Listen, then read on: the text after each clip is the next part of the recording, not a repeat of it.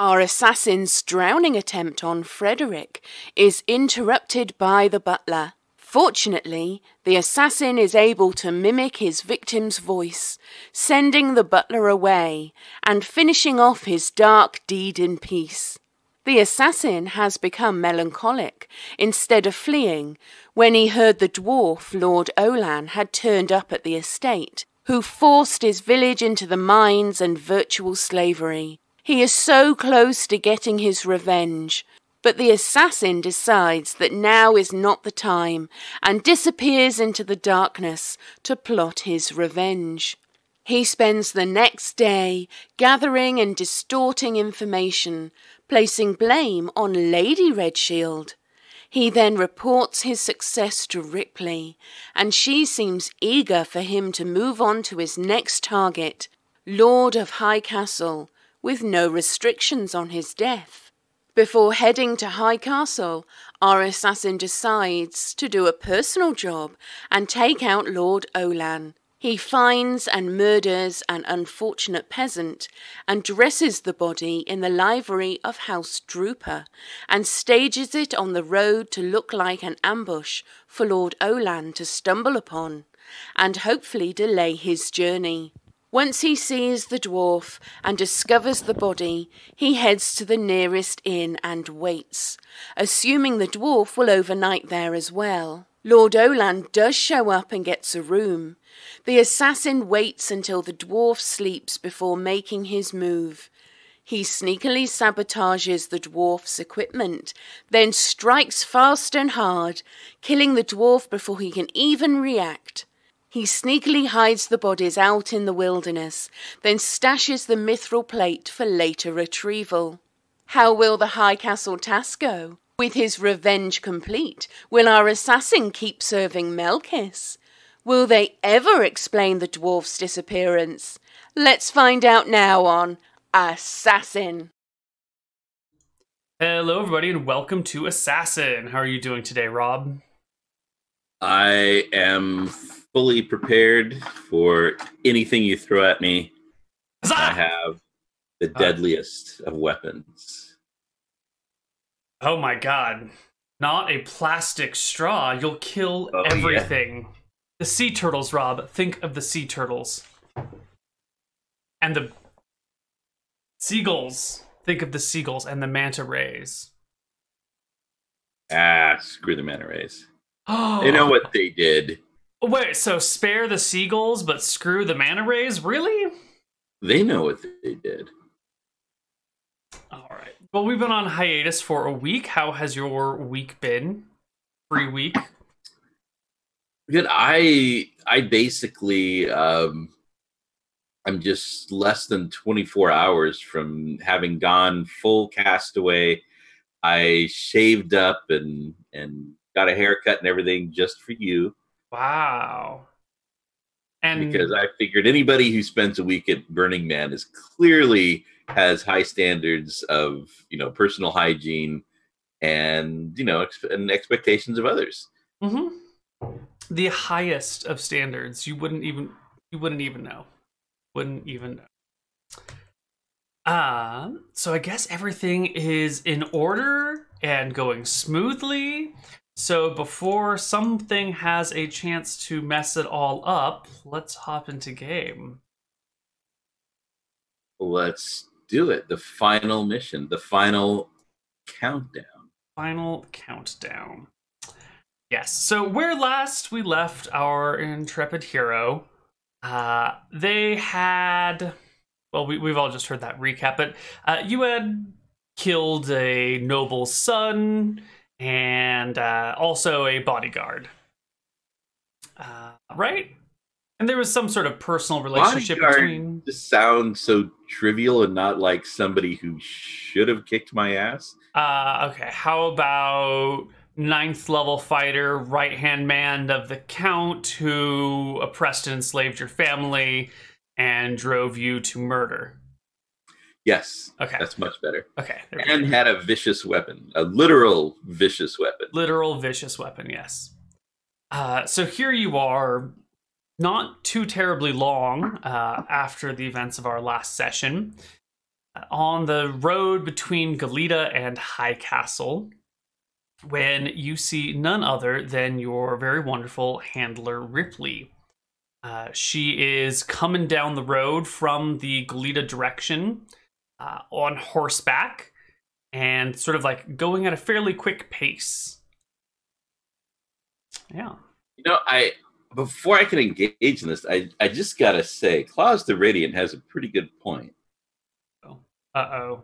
For having just spent a week in the desert, you do look awfully pale, Neil. I don't tan well. I burn. So. I mean, so pale as to maybe even cast doubt on your story. I mean, who would cover up something with a week-long trip to the desert? What else could I possibly be Would have doing? left you so pale? I don't know. Maybe you spent the last week in a gimp suit, completely covered. Those two things aren't mutually exclusive there, Rob. I could have done them both. I suppose that's true. But no gimp suits for me. They're too expensive. I can't afford them. The zippers and the leathers. It's just. Well, I did see a Pinterest about how you can DIY. DIY. With a surfing wetsuit. Really? And what led you to this revelation? How did you come across this Pinterest story? I was checking for a friend. All right. So you're on your way towards High Castle when Ripley is coming up behind you on a horse, moving at pretty good speeds. All right, I stepped to the side of the road so as not to be run down. Just no trying to flag her down, no seeing what's up, just like getting out of the way. Well, I'm standing there watching, I assume. Okay. Is looking for me. Yeah, she's definitely looking for you. And as you step to the side and see what's going on, she pulls up pretty quickly on the reins, and you notice that there is a body draped over the front of her saddle as well. And she looks around drastically. It's not the dwarf, is it? It is not the dwarf's body. Okay. It is a youngish... Oops, I rolled this one. Where's my D6s? Yeah, it is a youngish human woman dressed in security clothes, like not quite like a full-on guard's outfit because she's not wearing any armor, but you notice she's got the Drooper family sigil on her, and she's got the clothes of a messenger rider. Looks like some sort of agent of the family, and there is an empty scabbard dangling at her side. She's very clearly dead. There's a slash across her neck and a big bloody streak down her front. I don't know. I was starting to maybe get some plans for that outfit. Ripley looks at you and goes, "What have you done?" My job.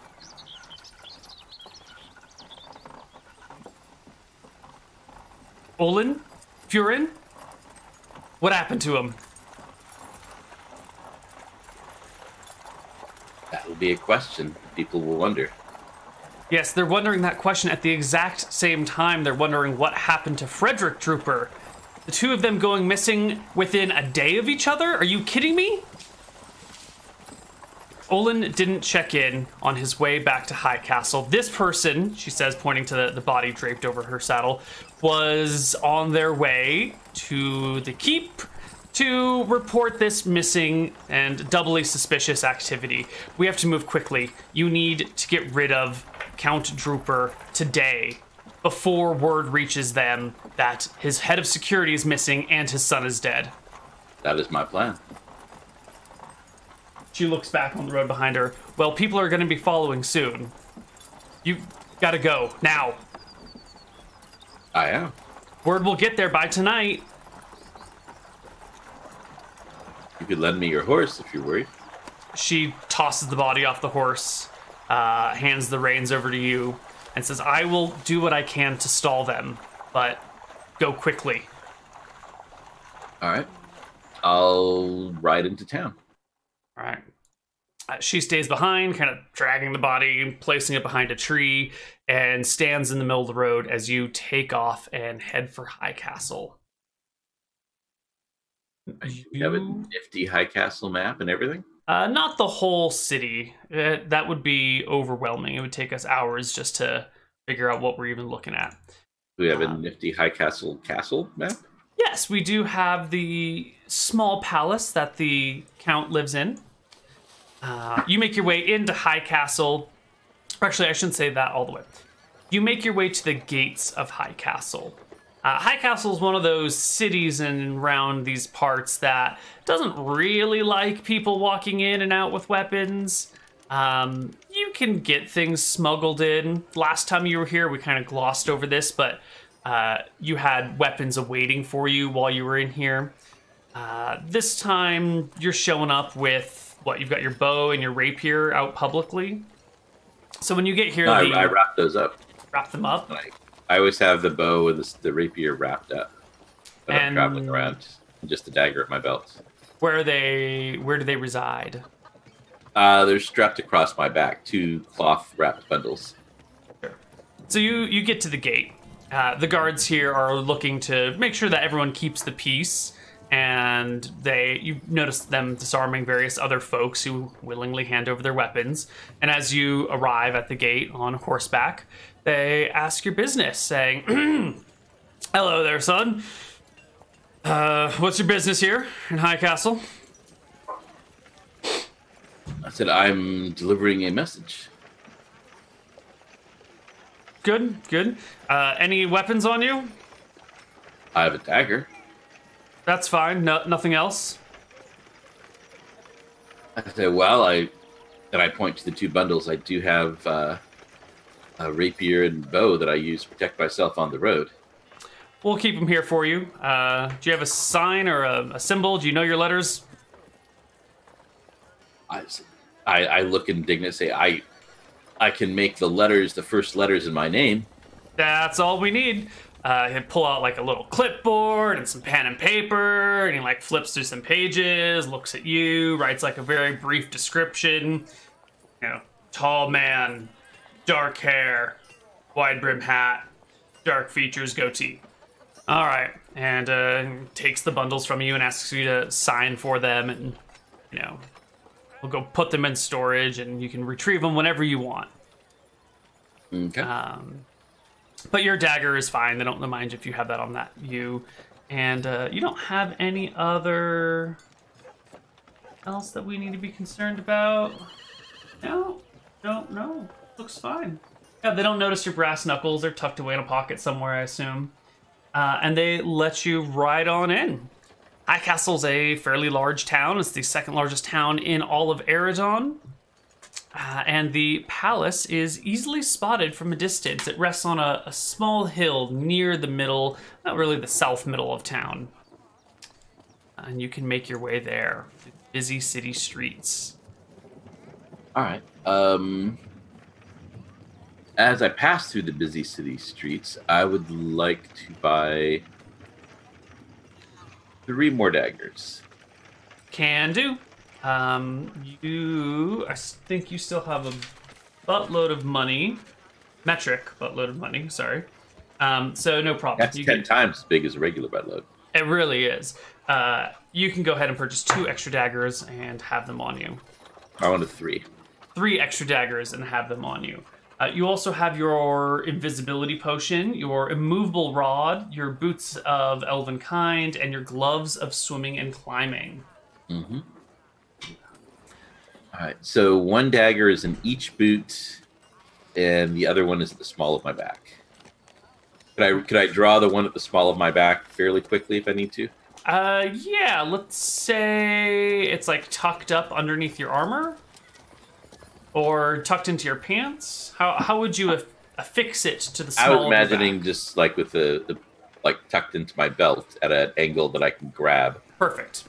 Tucked into the belt at a proper angle, and then maybe the handle tucked under your shirt or something? Under my cloak. Under your cloak? All right. Fantastic. So here you are.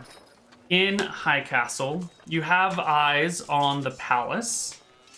Small palace, really. It's a surprisingly quaint palace for such a rich and powerful noble. Well, Sophie, I say, it looks like we didn't have the budget to buy extensive maps for this palace.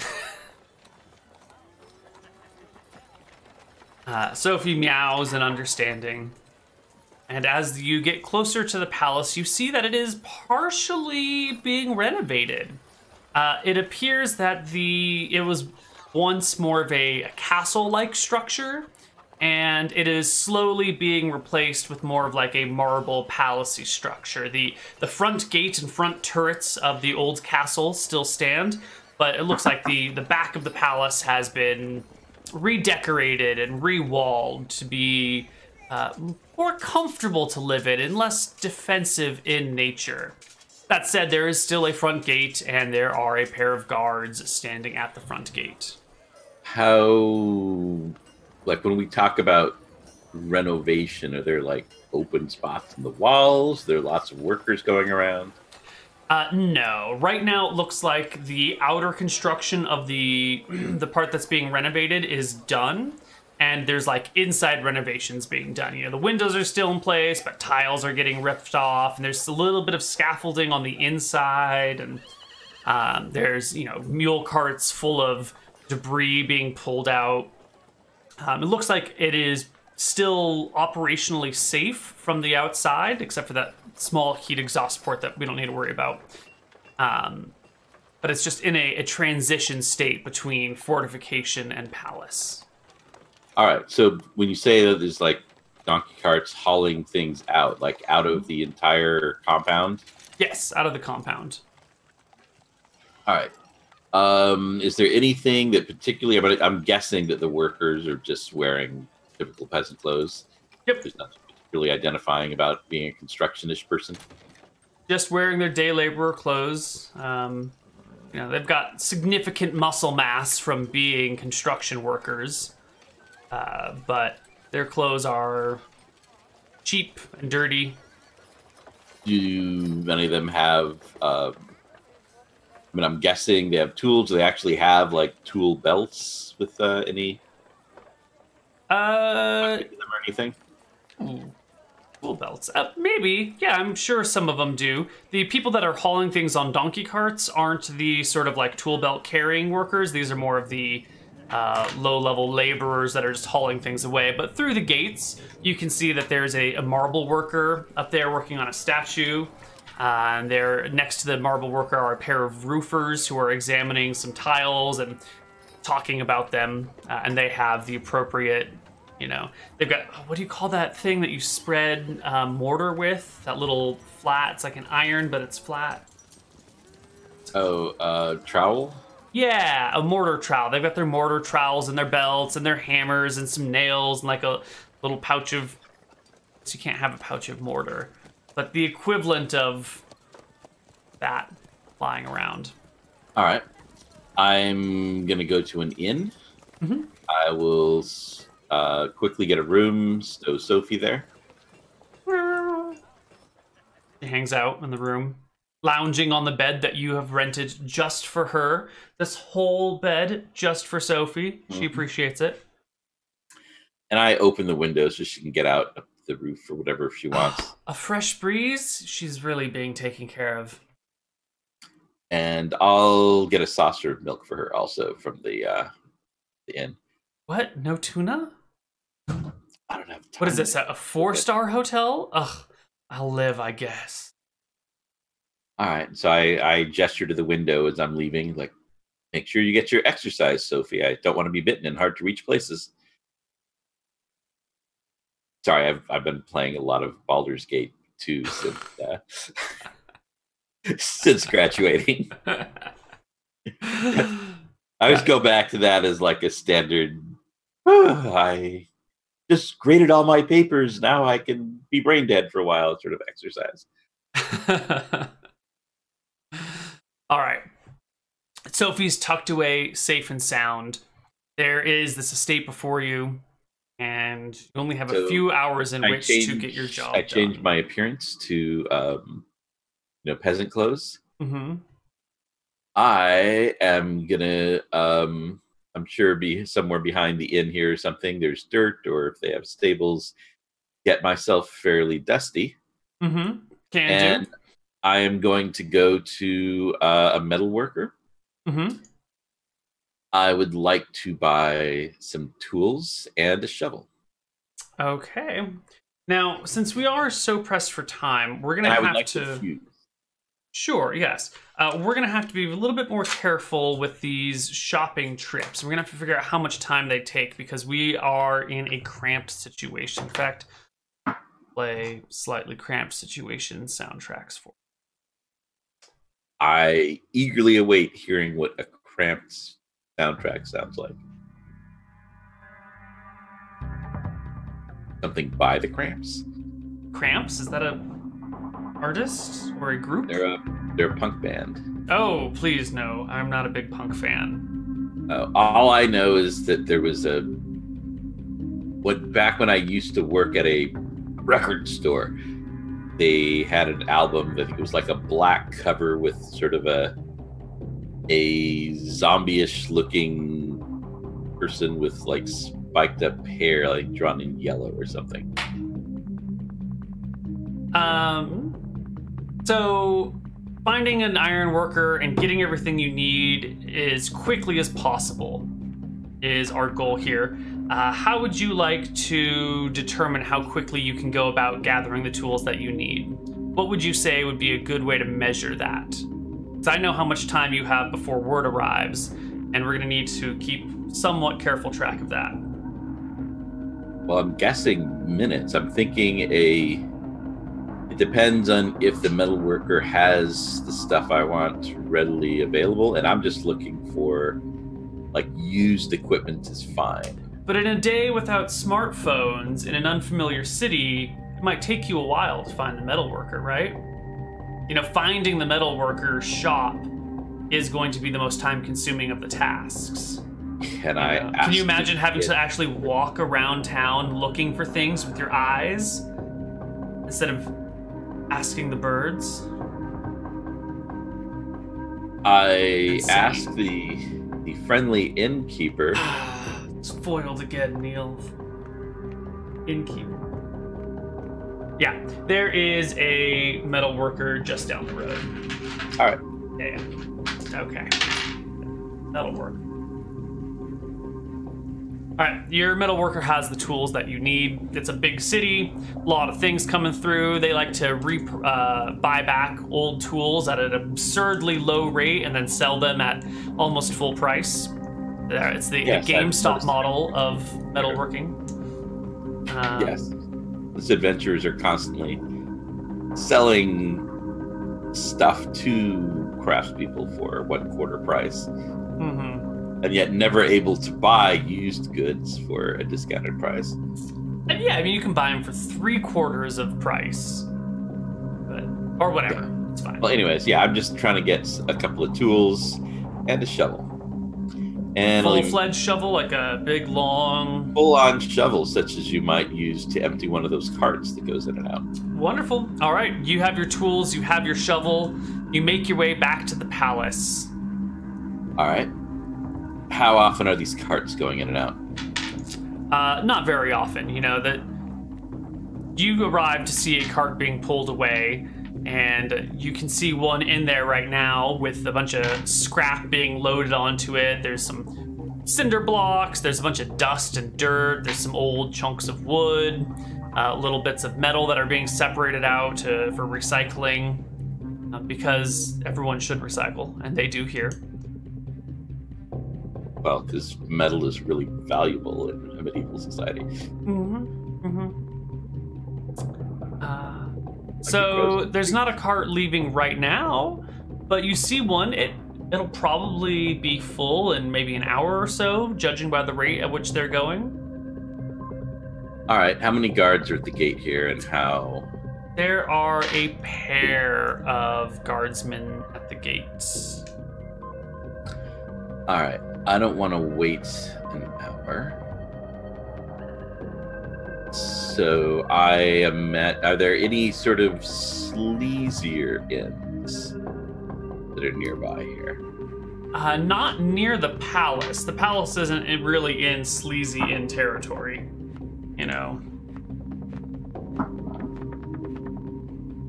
It's in the nice part of town. Yeah, but a medieval town itself isn't all that big. It's not like you walk across it and... It's I mean, probably... they're much more population dense than, say, Goleta.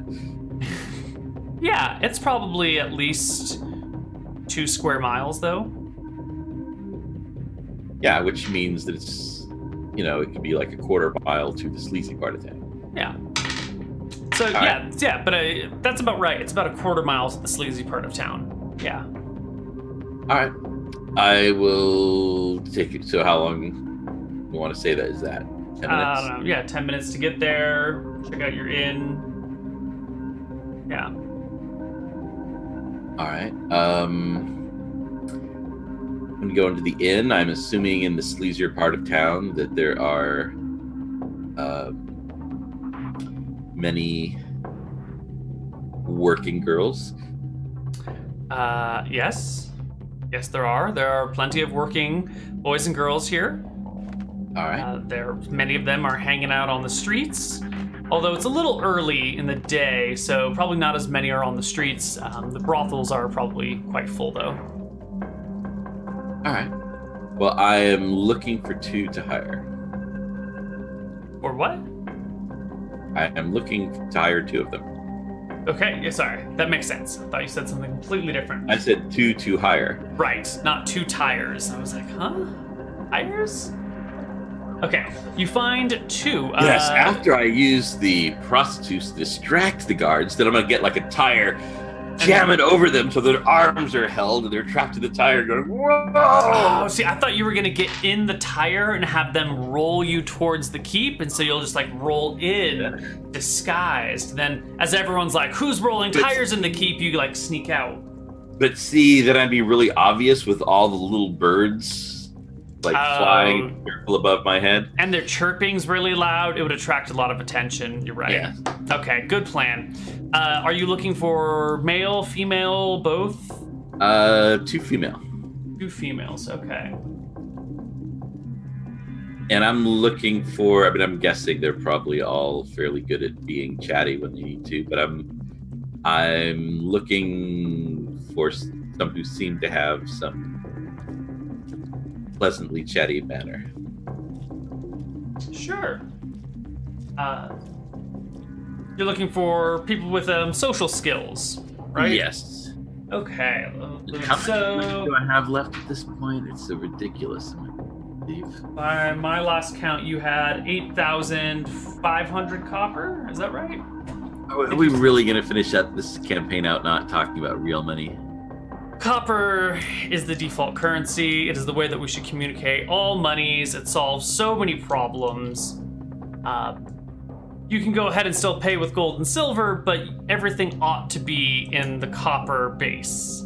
It makes solve more the problem sense. of carrying around 8,500 copper? Well, you don't carry it in copper. You know, if you have $100 in your wallet, you don't have 100 ones in your wallet, usually. You know, you might have a couple of 20s, a couple of 10s, a few 5s, and some 1s. But you notice the thing you didn't do is call that 100,000 cents. But that's because a copper is not a penny. A copper 10,000. equates to $1. And if you want me to, I can go into a 20-minute rant about how the copper equates to the dollar, not the penny. And that's really the default. That's the problem. That's why we moved to be a copper economy, is because everyone thinks of copper as pennies, which is wildly misleading. And that's why when adventurers like, what? I only get 10 gold for this. That's ridiculous, because they're thinking 10 gold is like $10, when really 10 gold is like $1,000, which is why we need to shift to the copper economy so that people actually have an appreciation for the value of gold, because everyone treats gold like dollars when it should be treated like hundreds of dollars rather than, and then everyone thinks of copper like pennies when really that's a bunch of crazy talk. This is why we shift to the copper economy, is to make the greater gold and silver economy make sense. I condensed it down to the 2-minute rant version. But there's a 5-minute one, and there's like an hour one that has charts and graphs, and that is not a joke. That is a real presentation.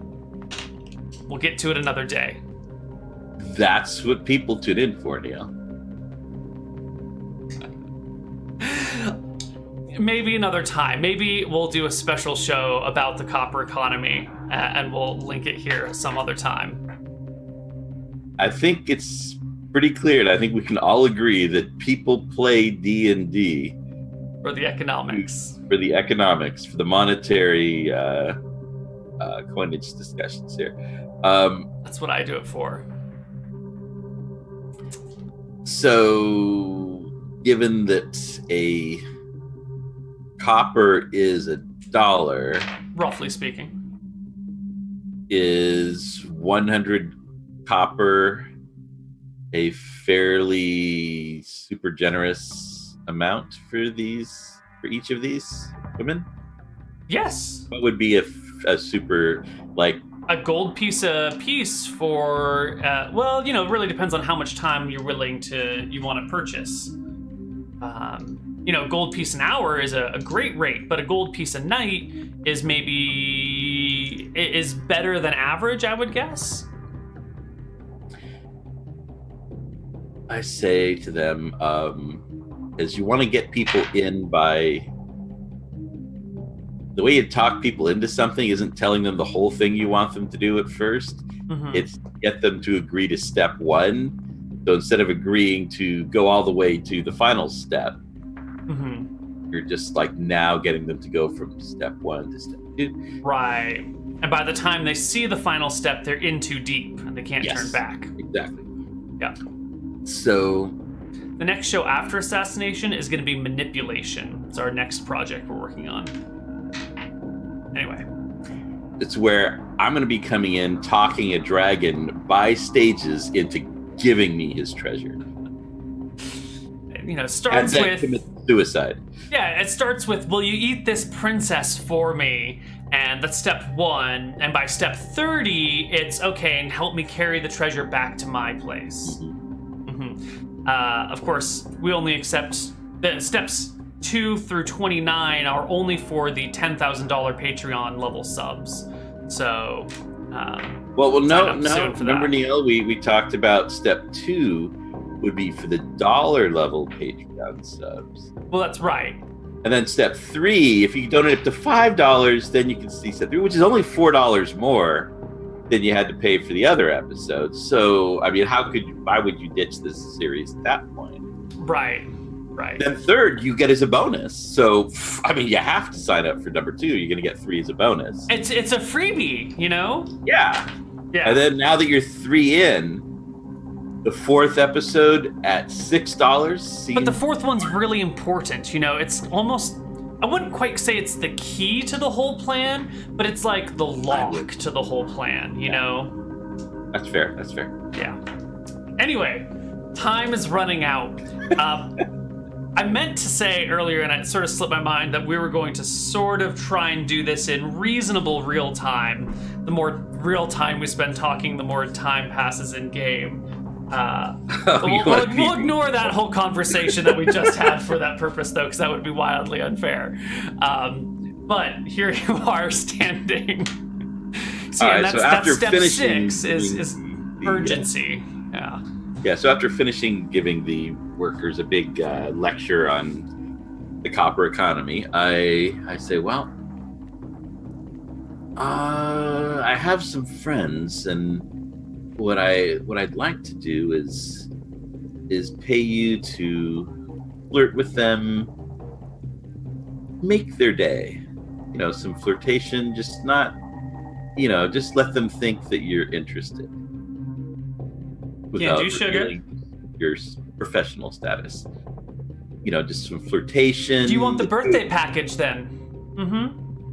Yeah, it's what we call I'm not sure what that is, but it sounds perfect. Well, we also call it the true romance package. You hire me and I'll go and flirt with someone on their birthday, pretend to be in the things they're into, maybe go watch some kung fu plays, stay up late, have a good time, and they're none the wiser. That sounds perfect. Mm-hmm. Do you need an Elvis impersonator too? Because I have one on hand. I don't think so. Not this time, but we'll see. We'll keep that in mind. All right, so the two of you, two of my friends, will be hanging out, and I would just like you to kind of surprise them. Well, I'm Debbie, and that's Steffi, and we'll be your friends today. And what do we call Perfect. you? My name is Olin. Olin. Okay. And so I'm gonna try to be, again, trying to get them to sort of get fully invested in this. Well, first I'm offering them, I think I'm guessing 100 copper each is a ridiculously good price for this. Yes, you're paying them quite well. Yes. Yes. All right, and I'm gonna try to, be very friendly, chatter with them, laugh at everything they're doing, or saying, find them very witty to kind of further bind them as we walk. We're not walking directly up to the palace, just sort of up to a side street and then over towards the gate. Right, you're strolling through the town. Yeah, in the right direction. Why don't you give me one of your famous charisma checks to see how well you're actually bonding with them. Of course, it's going to appear that you're bonding with them very well because they're professionals. Okay, persuasion? Yeah. Oh, you know what? They're actually having a good time. It is the true romance package here. You really are enjoying their company, and they truly are enjoying yours as well. You might almost hate to use them in this way because they might suffer horribly because of it. And they're such great ladies. You know? I don't think the guards are going to want to turn them in, because then the guards have to admit that they were busy flirting. I'm just saying. Guarding. It's always the tools that you use that suffer in the end. It's always the little folk and never the brass.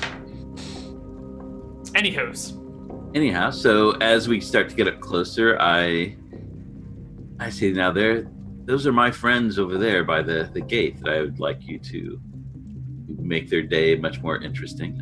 Again, don't tell them my name. It's to be a surprise. They give a bit of a giggle and ask how you know your friends and what their names are.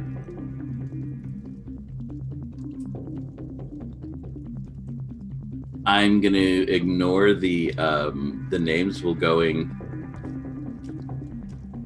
I'll make up some story about how, we used to, we grew up in the old neighborhood together, and they're always bragging about how they're just like the perfect, we keep bragging about our jobs, and that, they say they're just the perfect guards, and nothing could possibly distract them. No one could ever get by them. Well, never do it. And I was just like, oh yeah. We'll put that to use. Test, they say. And your two courtesans, working girls, approach the pair of guards at the gate. What are you doing while they're approaching? Where are you hanging out? I'm gonna duck around like a block, move, I guess, assuming that this is where the gate is, kind of like go around a block, cross that main way going north, go around the block to the north, and then I'm gonna approach from the north, and I'm just gonna look like a tired, worker. Got my shovel. And they seem to be distracted. Well, let's find out.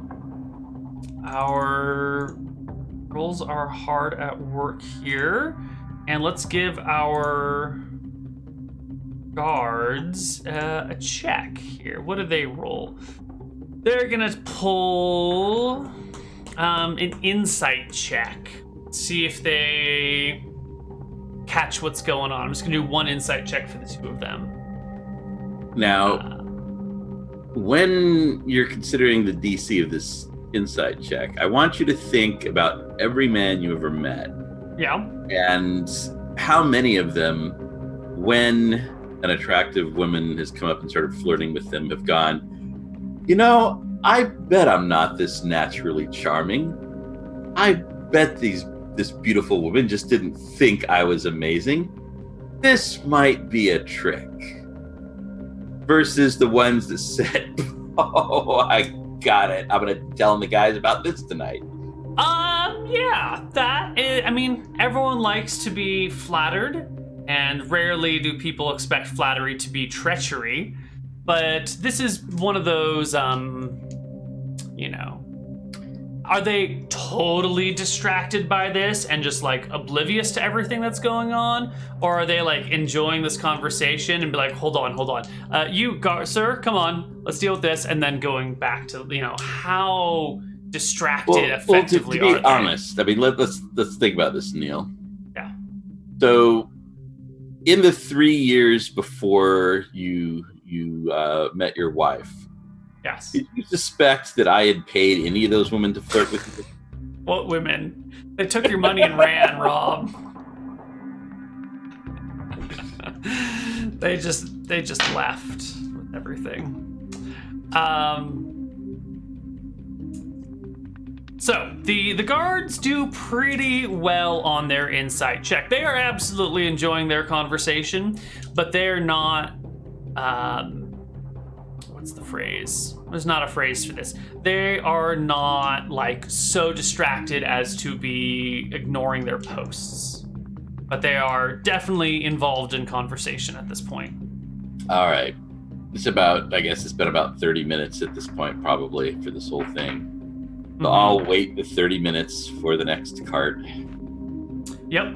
Some time passes, and the ladies are out there with the guards, and they all seem to be having a good time. There's lots of giggles and laughter and jokes coming that you can overhear, and eventually one of those carts full of refuse is being trucked out of the estate. Trying to be good, not just kill a random worker and take this car. It's so hard not to just murder. Well, it's like what we said. You know, once you've, you know, in for a penny, in for a pound. In for a 1/100th of a copper, in for a gold. Yeah.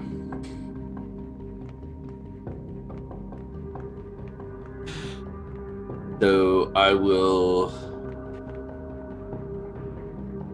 Indicates how many workers does it look like there are? Is there is there just like 10? Are there like dozens, and they wouldn't all know each other?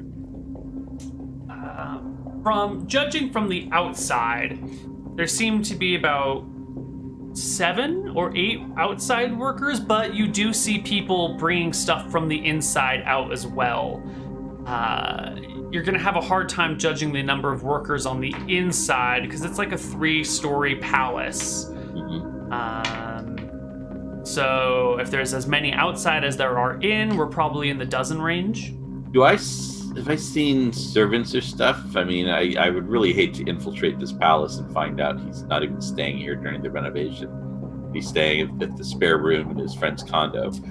You do see what looks to be the head butler pretty angrily yelling at one of the servants who is bringing, one of the workers who's bringing out a broken vase. You know, walking head down, carrying the broken vase as the butler walks behind. You can't hear the words, but there's finger wagging and rah, rah, rah, rah, rah. And the worker is very bashful and embarrassed.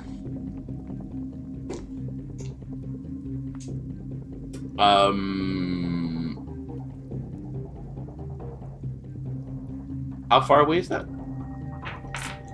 Let's see. If you were to be standing here, you would see they're coming down through the doorways. Whoops, that's not what we're looking for. Over here. Right, so what is that distance? 60, 70 feet from you? All right, these guards are still pretty... Yeah, they're involved in the conversation with the ladies. All right.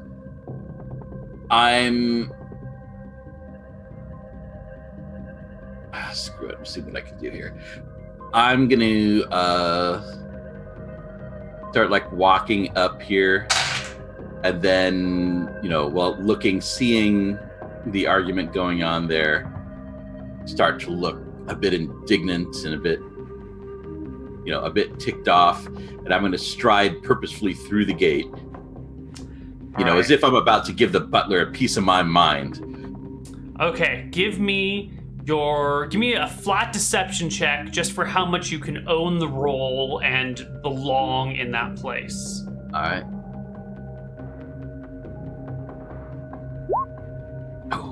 Ooh, it's okay. You definitely look the part. You're definitely acting the part, but the guards do stop you. You can hear one of the guards is telling a joke to the two ladies about a talent agent and this family that's come in with an act that they're going to perform for the talent agent. And hold on. We're just getting to the good parts. Excuse me, workmen. Hold on. Who are you? I look over him. I say, I'm Michael, and that jumped up fop is all over my boy. Jumped up fop? Oh, well, I don't recognize you. Are you on the list? And he reaches around. I said, I've only been working for a week here on redoing the cabinetry. Guard sort of rolls his eyes. Yeah, I'm sorry, I don't recognize you. Hold on, Hey, you! Get over here! And he starts calling to one of the workmen. Is this one of your guys? And one of the workmen sort of looks up tiredly, mops the sweat off his brow, and starts heading in your direction, sort of tiredly. And I give him a little wave. You've got just a few moments before he arrives. Any last minute plans?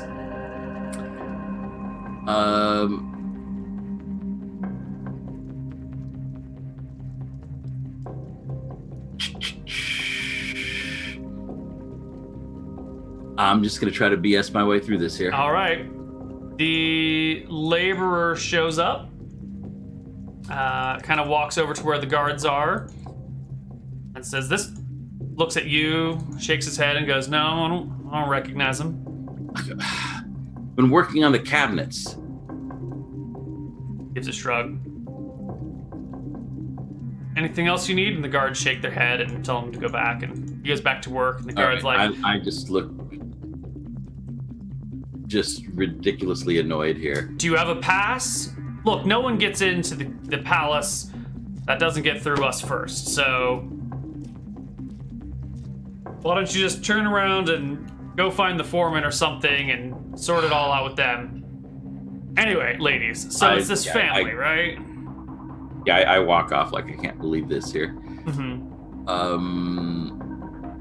And I'll go around the north, and I want to examine the walls, looking for places that it might be possible to go over.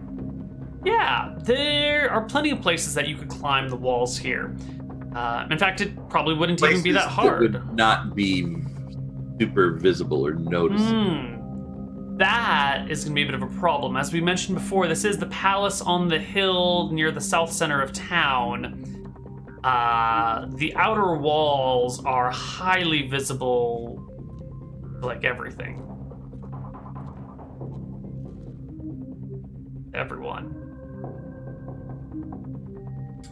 All right. I guess it's a bad day to be a cart driver. I'm going to go look for... So there needs to be a cart. I still have to wait for a cart. All right, I'm going to go position myself so that I can observe carts leaving. All right.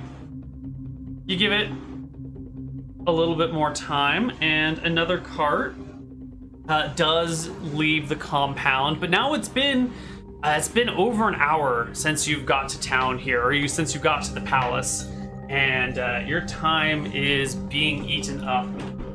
Mm-hmm. Well, that's what I got to do here. I tried 2 gambits and they didn't work. Yeah, the sun is coming down. But as you are seeing this cart leaving, you notice that the butler comes over and starts talking to the guards, and the lovely courtesans that you've hired are asked politely to leave and stop distracting the men from their work.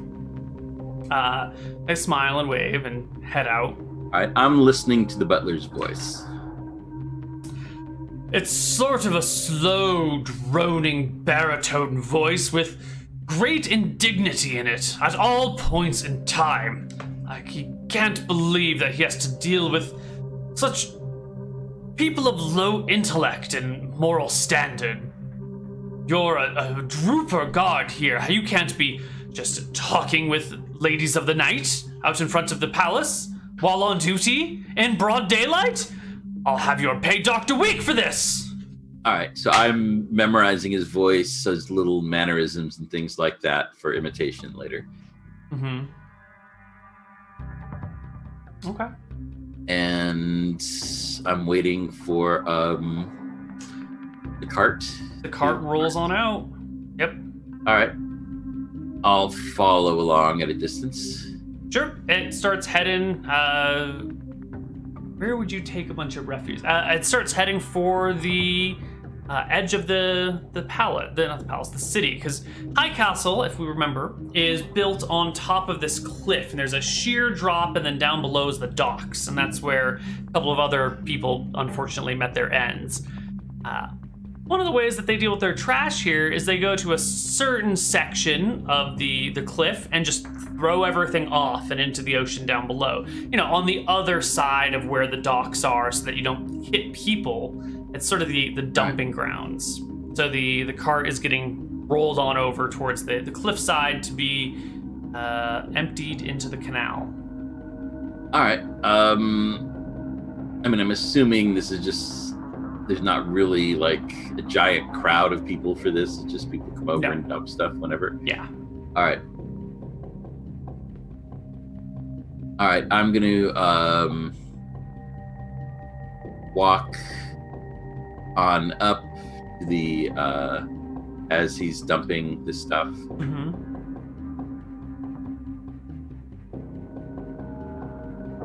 And I call him. I'm taking a look around to see how deserted everything is. Make sure there's no witnesses. Mm-hmm. I mean, there's like a kid playing with a dog maybe 100 feet away, but he's not paying attention. All right, so I'm going to get the... can I position the cart so it's between us and the kid? Yeah, you can walk to the other side of the cart and it'll work. For now. All right, I look tired and call over to the peasant. I want to get him over to the other side of the cart where the kid can't see. He stops his work before he dumps everything and leans heavily on the cart and says, "What do you want?" They sent me to help you out. Who? I said that one with the mustache. And I said to give you this. And I grab my pouch and hold it up. He takes a few steps forward and holds out his hand to take the pouch and looks very curiously at what it might be. All right. I'm gonna brass knuckle assassination him on the side of the head because I don't want to get blood all over his clothes. So as he goes to take the pouch, the right hand just comes up and cocks him on the side of the face. Yes. Give me a roll to hit. I think we were using dagger for that, except that it's blunt instead of pierce. Yes, exactly. Oh, dear God. My God.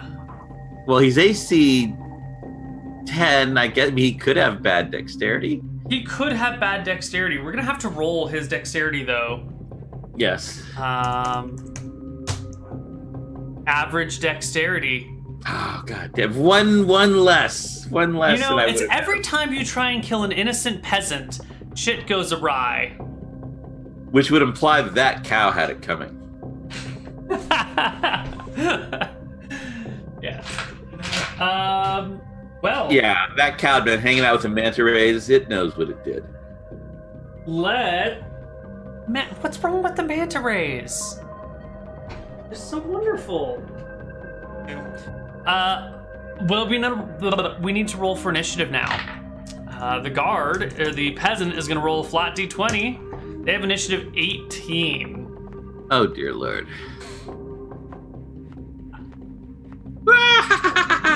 Oh, you barely beat them. All right, you go first. All right. Peasant just How like, how can I freaking miss? Ha! Finally. You stab him. He's no longer surprised. So you I don't just have to act before his first initiative to still get the assassination. Oh, is that it? Yes. Sure, then he's definitely... Who hasn't taken an action in combat yet. Does you get advantage on or critical hits on?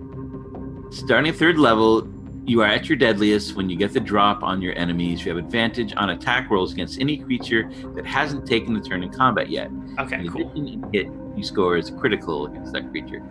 But really, it's about the... Yeah, so the sneak attack. Yeah.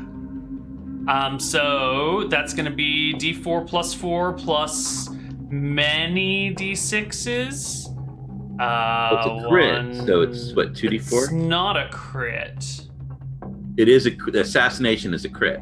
In addition, any hit you score against a creature that is surprised is a critical hit, and you have lost surprise. Oh, all right. D4 plus 4 plus, I want to say it's like 4d6? 5d6? What is your sneak attack damage these days? Yeah, I forget. It's something good. It's something, I mean, this poor sucker's got like 8 HP, right? So, 4d6. I'm double 46. Yeah, he can't survive this base damage. He's definitely dead. All right, do you want the roll or? Just for funsies.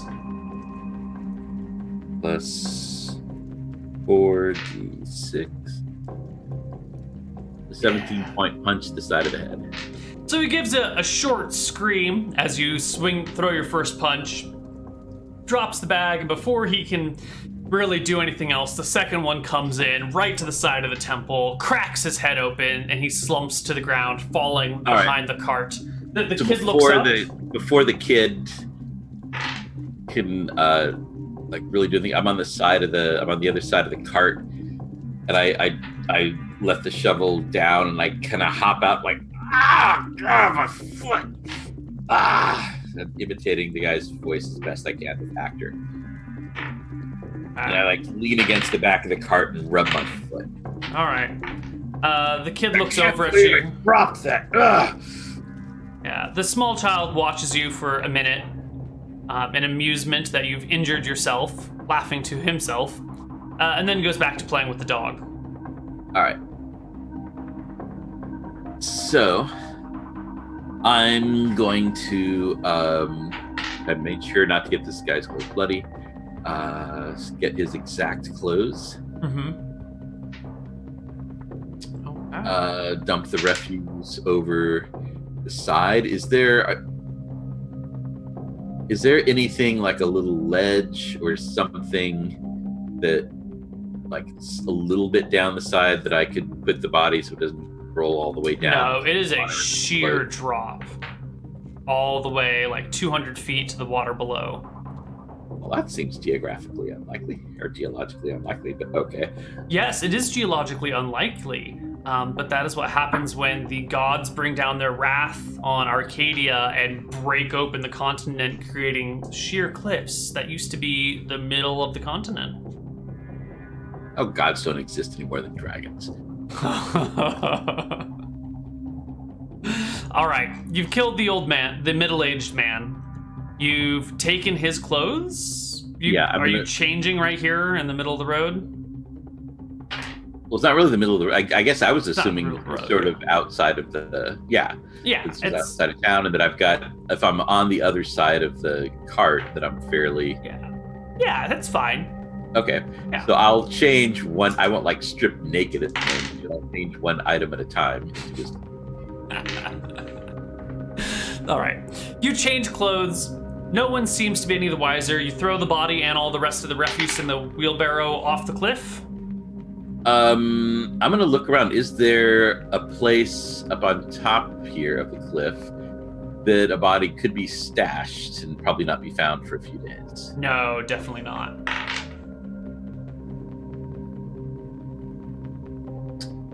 I'm sure the body's just gonna end up washing into the docks, and then word will spread or whatever. I'm gonna put my old clothes on his body, so Okay. there's not a naked body. Sure. There's nowhere even like Nothing that's 100 yards away where there's some trees or something. No, because it's still within the city limits, and if this weren't a sheer cliff, there would probably be a wall here, but since it's a sheer cliff, no one bothered to build a wall, and since there's no safety regulations, no one bothered to even build a fence along the cliffside, so it's just a spot. There's like a building nearby, and there's like a different building over here that it looks like maybe it's a leather worker's shop, and he's got all these hides stretched out over it, but clearly the leather worker's not outside right now, maybe inside having dinner because it's getting kind of late, you know. So you could like store the body in the leather worker's shop, but they're gonna find it tomorrow at the very latest, you know. Or the other building, you're not sure what it is, and there's sort of an alley behind it, but there's also like a bunch of firewood back there, so someone's probably gonna go get some firewood today or tomorrow. And it's a city. There's not a lot of places that go unobserved in your immediate vicinity. All right. I'm gonna pull the cart up to an alley. Mm-hmm. An alley you just mentioned. Mm-hmm. And when the coast is clear, I'll move the body and I'll act like he's my drunk pal, kind of thing. Move him into the alley. Mm-hmm. I am going to kind of have him like, you know, sitting slumped so that the smashed part of his head is hidden. In fact, I've got various disguises. I'll put a hood on him so that you don't see the smashed part at all. And I'm going to lay my wineskin across his belly. Sure. With, you know, his hands on it there. So he just looks like he's drunk and passed out. Yeah. That'll probably keep for a few hours. Well, I mean, who goes around really talking to passed out drunk people in alleys? Who knows? I mean, it could go days, but I wouldn't count on it, you know? Someone might come and be like, oh, he's drunk, I'm gonna steal his shit, and then finds out he's dead, or maybe yell at him for sleeping in the alleyway. Anything could happen, you know? It's a big, wide, crazy world. And he is a dead man in civilization. They tend to go noticed. Does he have a that's a thing. Do you have a mustache, beard, anything like that? It's got like a 2-day growth of facial hair, maybe a 5-day growth of facial hair.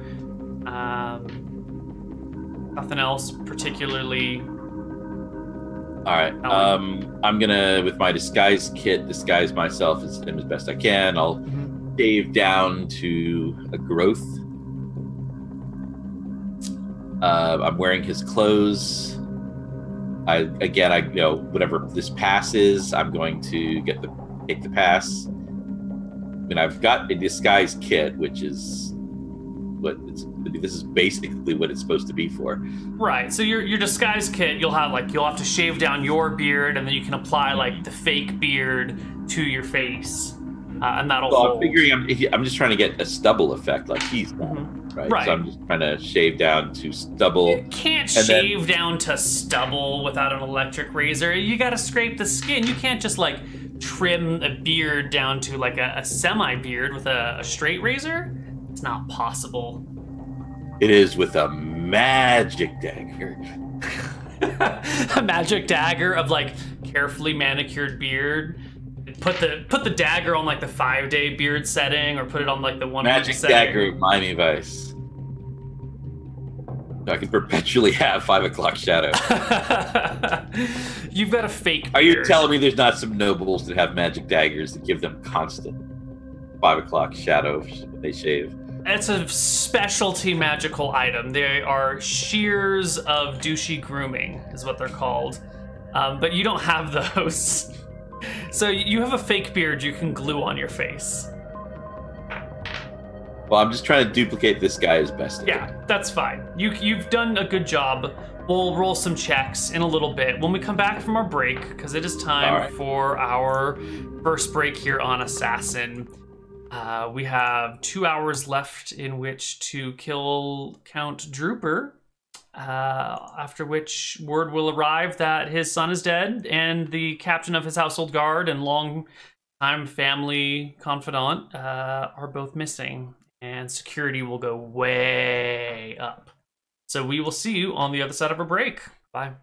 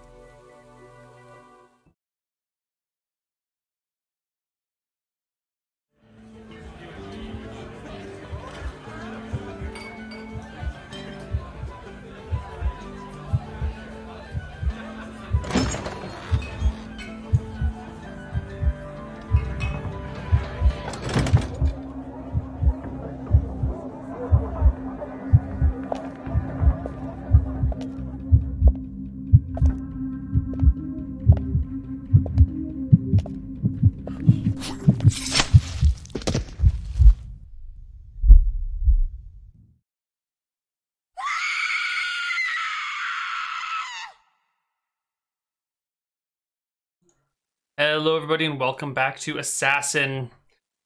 All right. You've murdered an innocent, middle-aged man. He knows what he did. I'm beginning to think those manta rays are pretty innocent after all. Oh no, they orchestrated this whole thing. You're wearing his clothes. You've disguised yourself as him as best as you can. And as you're reaching around in his clothes, you pull out a small wooden...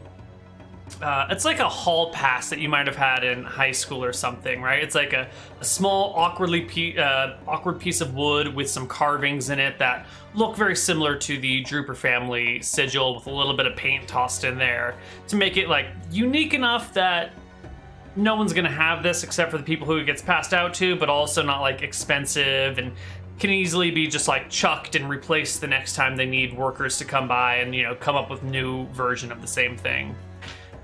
See, that's amateur hour hall pass. You want to cut down on trips to the bathroom during your class. You buy a wooden toilet seat and you paint hall pass I have to go potty on it with your room number. And students have to take that if they want to go to the bathroom during your class. Oh yeah. And suddenly they don't really need to as much. I had a government teacher in high school who had really large, awkward hall passes that he would hand out. They were just like big, clunky metal things that you'd have to carry around. I don't remember what they were, but yeah, very effective. So you get back to the palace gates. The courtesan, that's actually not the right word. The streetwalkers are no longer there. And you've got a cart with you now. Mm-hmm. And I'm gonna roll on up, and I'll kind of have my head down in a tired way, and I'm kind of looking forward, like someone in the middle of his shift at work, doing physical labor. The guards look you over. Give me a second deception check. Now that you've got like the whole outfit going on, this time with advantage. All right. I've been doing so badly on these rolls. You're bound to get a good one eventually. They stop you. Sir, your pass. I get out the pass, and I'll again. I've got the actor feed. I can imitate someone's voice. No, the moment you bring it out and wave it, they're like, "All right, go on through," and just file you in. And you are now on the ground floor of the estate. You've passed the outer layer of security. Now, you still don't know where your enemy is. You know that he is definitely probably guarded. You know, there's lots of guards around, but no one's necessarily on high alert. And there are a few unknown people walking about. You have a dagger on you, which is not unusual for a manual laborer at this point in time. And in this place, many daggers. I think maybe your back dagger you might have to move or get rid of because you're no longer wearing a cloak. Yeah, I'll have that just inside my shirt here. Okay. Wrapped tight to my body. Basically, I'll have a cloth wrapped around under my shirt with the dagger tucked in. And where are your brass knuckles? Because you certainly can't carry those around. I also have those in my pocket. Okay. They have pockets? Are you sure the pocket was invented back then? Kidding. Here you are. All right. First, is it clear where the cart is supposed to go? Where did I see them loading up before? The cart had just been like in this area. It was just a dumping ground for stuff. All right. I'll put the cart where it's supposed to be. And I'm gonna have my my head down. You know, again, not like, you know, but just tired laborer look. Yeah. All right. So I'm up here-ish.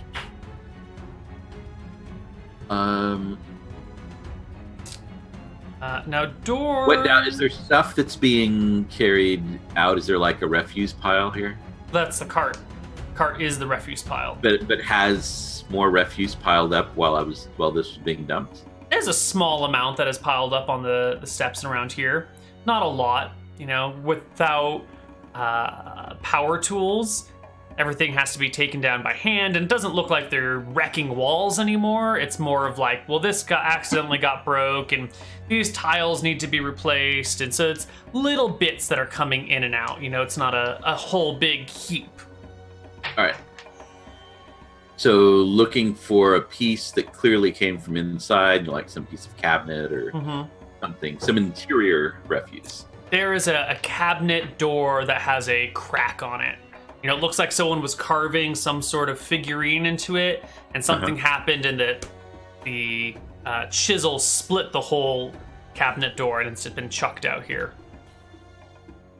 All right, that actually is perfect. I'll grab that.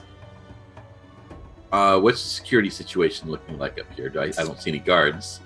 No, to your bottom left is a walkway into what looks probably like a guardhouse. You know, these are the turrets on the building over here. On the all of this inside is like nice walls. This out here is like hard. I shouldn't say hard stone. Large stone from like castle fortifications. While this is like a wood-walled section, and this is like nice marble over here. You see no guards. The stuff down below is marble. Yeah, let's see. Actually, this is a wooden wall, but you can see through the windows like marbled interiors. And this up here is also a wooden wall. And there are marble and like nice interiors within here. There's a window right there into a storeroom. All right. Storeroom is not where I'm going to find the count. I am looking for to the building to the north or the south. Either of them have chimneys. Do they look like they might be? Basically, I'm looking for where the count might be staying during this whole process, and I'm gonna start loading some very slowly, tiredly, taking my time. The other refuse aside from that cabinet door. Into the cart. There are many chimneys. While I investigate, and I'm also paying, some that are emitting smoke. I'm looking for signs of the Duke's or the Count's presence, particularly the butler or fancy-ish looking servants. And I'm also listening for any names being said by the workmen. Okay. Well, you're standing here right now. You see there are 1, 2, 3, 4, 5, 6, 7 chimneys scattered throughout the estate. None of them seem to be smoking presently. Right. You overhear no names as of yet. The guards are quietly talking amongst themselves. The other laborers are quietly going around their work. The butler is probably still yelling at that poor craftsman somewhere inside now. But you are standing about... I hear that. No, I mean, probably. You know, butler doing his job probably somewhere, but you can't overhear it. All right. There are assumptions we're making. All right, I'm going to, if I haven't picked up any names or anything yet, I'm going to grab the cabinet door, and I assume it came out of here, this building. Sure. That seems to be the building that everything's coming from. Yep. That is the front door that you can walk through. All right. Into... What do I see going on in here? Well, this is the courtroom. There's this raised section over here where the Count might hold court or deal with any issues that might be happening. And then here's the nice area for all of his lowly subjects to stand and watch and be impressed as the Count administers justice and solves people's problems and throws parties and makes proclamations. Are there people working in here? Do I hear workers There in is- other parts? There is a single craftsman who is, you can see through this doorway up into the north right. He's on the other side in what looks to be a small temple to Astaire, the god of law and order in here. And he's working on, fixing something that's wrong with the statue. The toenails aren't quite right, so he's, carving out cuticles on them. All right. This stair goes upstairs. Sorry, this goes up to this platform. This goes up to the second floor. This goes up to a platform, and this goes up to the second floor as well. All right. Do I hear any other work or people talking anywhere else? Give me a perception check. Absolutely.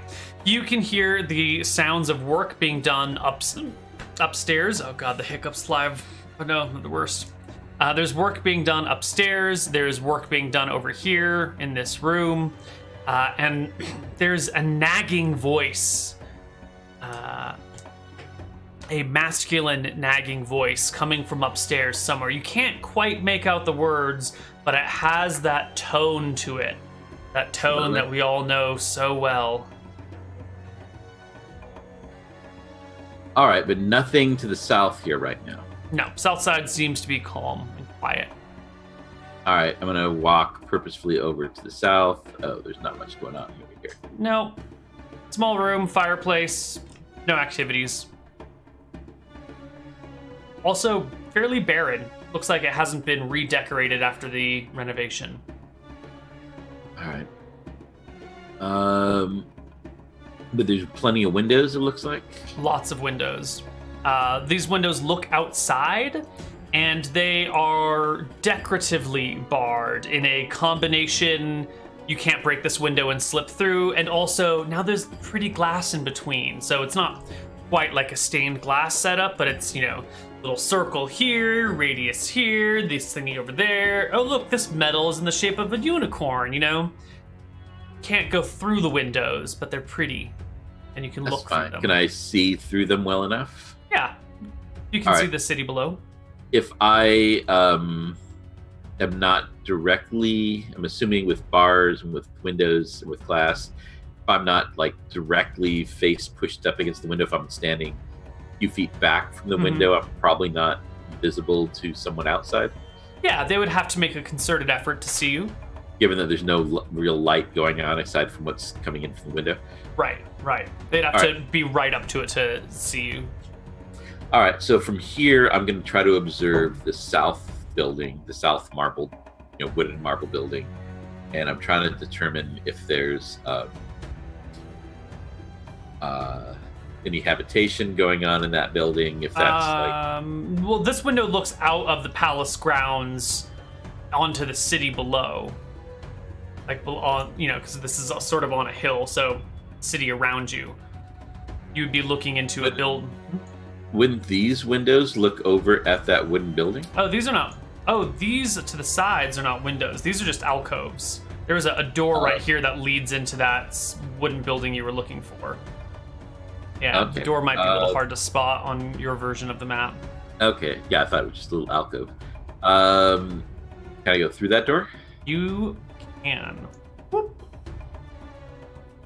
And as you go through the door, you can... Ooh, that should have been wall of sight blocked off. I guess that door is open right now. You can see into a guard hall across the way. Over here, over here is where a couple of guards are sitting at a table having lunch, leaving the door open. Foolishly. All right, what? Dinner. I've seen a few guards now. Mm-hmm. What are we talking about as far as their helmets? How face obscuring are they? Are we talking like the kinds of helmets the star of the fantasy movie would be wearing, or the types of helmets? Well, the star of the fantasy movie doesn't wear a helmet because they're impervious to any sort of harm. True. But you know how a lot of fantasy minions have face obscuring helmets, so we don't feel bad when they get mowed down by the dozens. We don't think like that guy had a family when the hero kills him. I'm trying to get the right name for this. They are bassinet helmets without a faceplate. So from straight forward, you can totally make out their facial features, but from sides or back, not at all. Okay. Think the helmets of the Frenchmen in Monty Python and the Holy Grail. All right. So, debating whether to acquire some guard equipment. Now, I'm assuming that would be fairly difficult. Well, you're standing there on the platform taking a look around.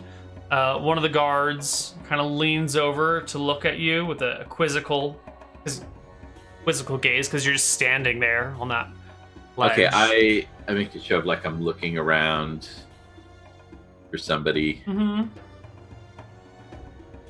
And just to get a sight, I kind of like walk reluctantly over there. Oi! I go, do you know where the butler is right now? Upstairs? I got told to ask him something. Probably Okay. second or third floor. All right. No. So I'm trying to make them. I'm guessing that workmen don't like to talk to the butler. Yeah. And I'll start heading back out. Yeah, the guards continue to munch on their food. You're getting towards... It's getting kind of late. It's been half an hour since we last checked in with the time, since you dumped the body. And it is definitely evening now. All right. I haven't seen any servants at all. Huh? No, you haven't seen any servants down here on the ground floor. Actually, in that other room before I leave, at these similar windows over here, Yes. did those look out at the other building? This looks back out into that main courtyard that you were in. I think you're in the building, the southern building that you were talking about. Right? You are... Oh, okay. That is that building. All right, never mind then. It was all... Okay. So I'm going to go back out, back into the main thing there. I need to start running into servants to know that I'm getting to the right place.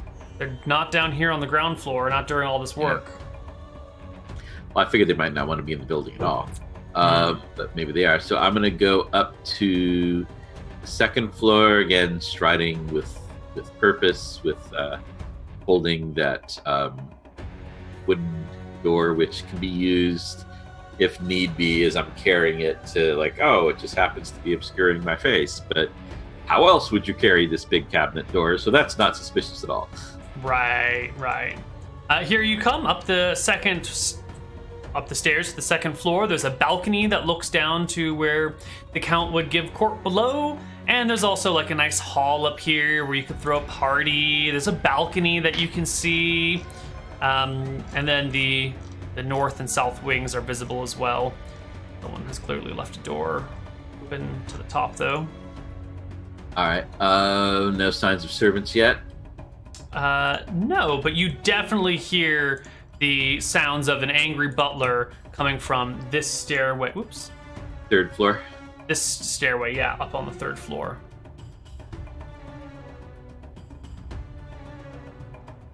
All right. I'm gonna go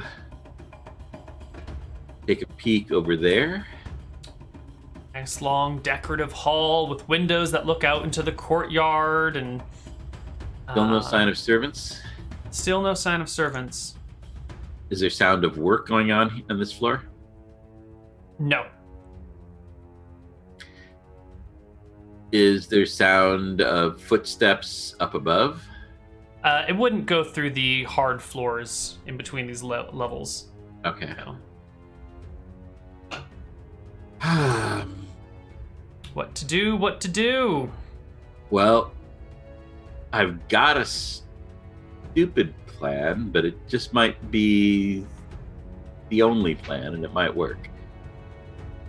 I'm gonna go again, carrying this door, heading up these stairs to the 3rd floor. Okay. All that perfect. Up to the 3rd floor. And you find yourself facing 2 doors. One directly in front of you, and one to your left. Can I hear anything from beyond either door? Give me a perception check. All right. And in particular, trying to hear the butler. Perception. Oh, yeah. You hear the butler.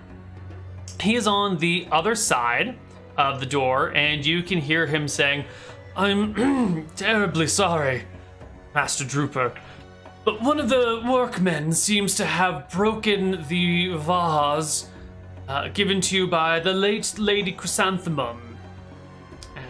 And you can hear the reply from Count Drooper saying, "Lady Chrysanthemum? Oh, the white one with the gold roots going throughout it." Butler says, yes, my lord, I'm sorry, it's been broken. Well, I guess we can't have good work without breaking a few eggs or something like that. Isn't there a peasant saying about eggs breaking and that being a good thing? Butler says, I wouldn't know, sir. I don't associate with them. But I thought you ought to know, since it was a prized piece. And the Count replies, yes. Well, brutish people, aren't they? How long until the renovations are done again, sir? Another 2 days. We should all be finished. Just the final touches being made. The Count replies, right. Well... All right. So there's another door. So which door was that? Is that sound coming from? That's coming from the one directly in front of you. The door to the left is quiet. Can I take a peek in through that door then? Yeah, you can open the door and it peers out into a hallway. Okay. Oh, go.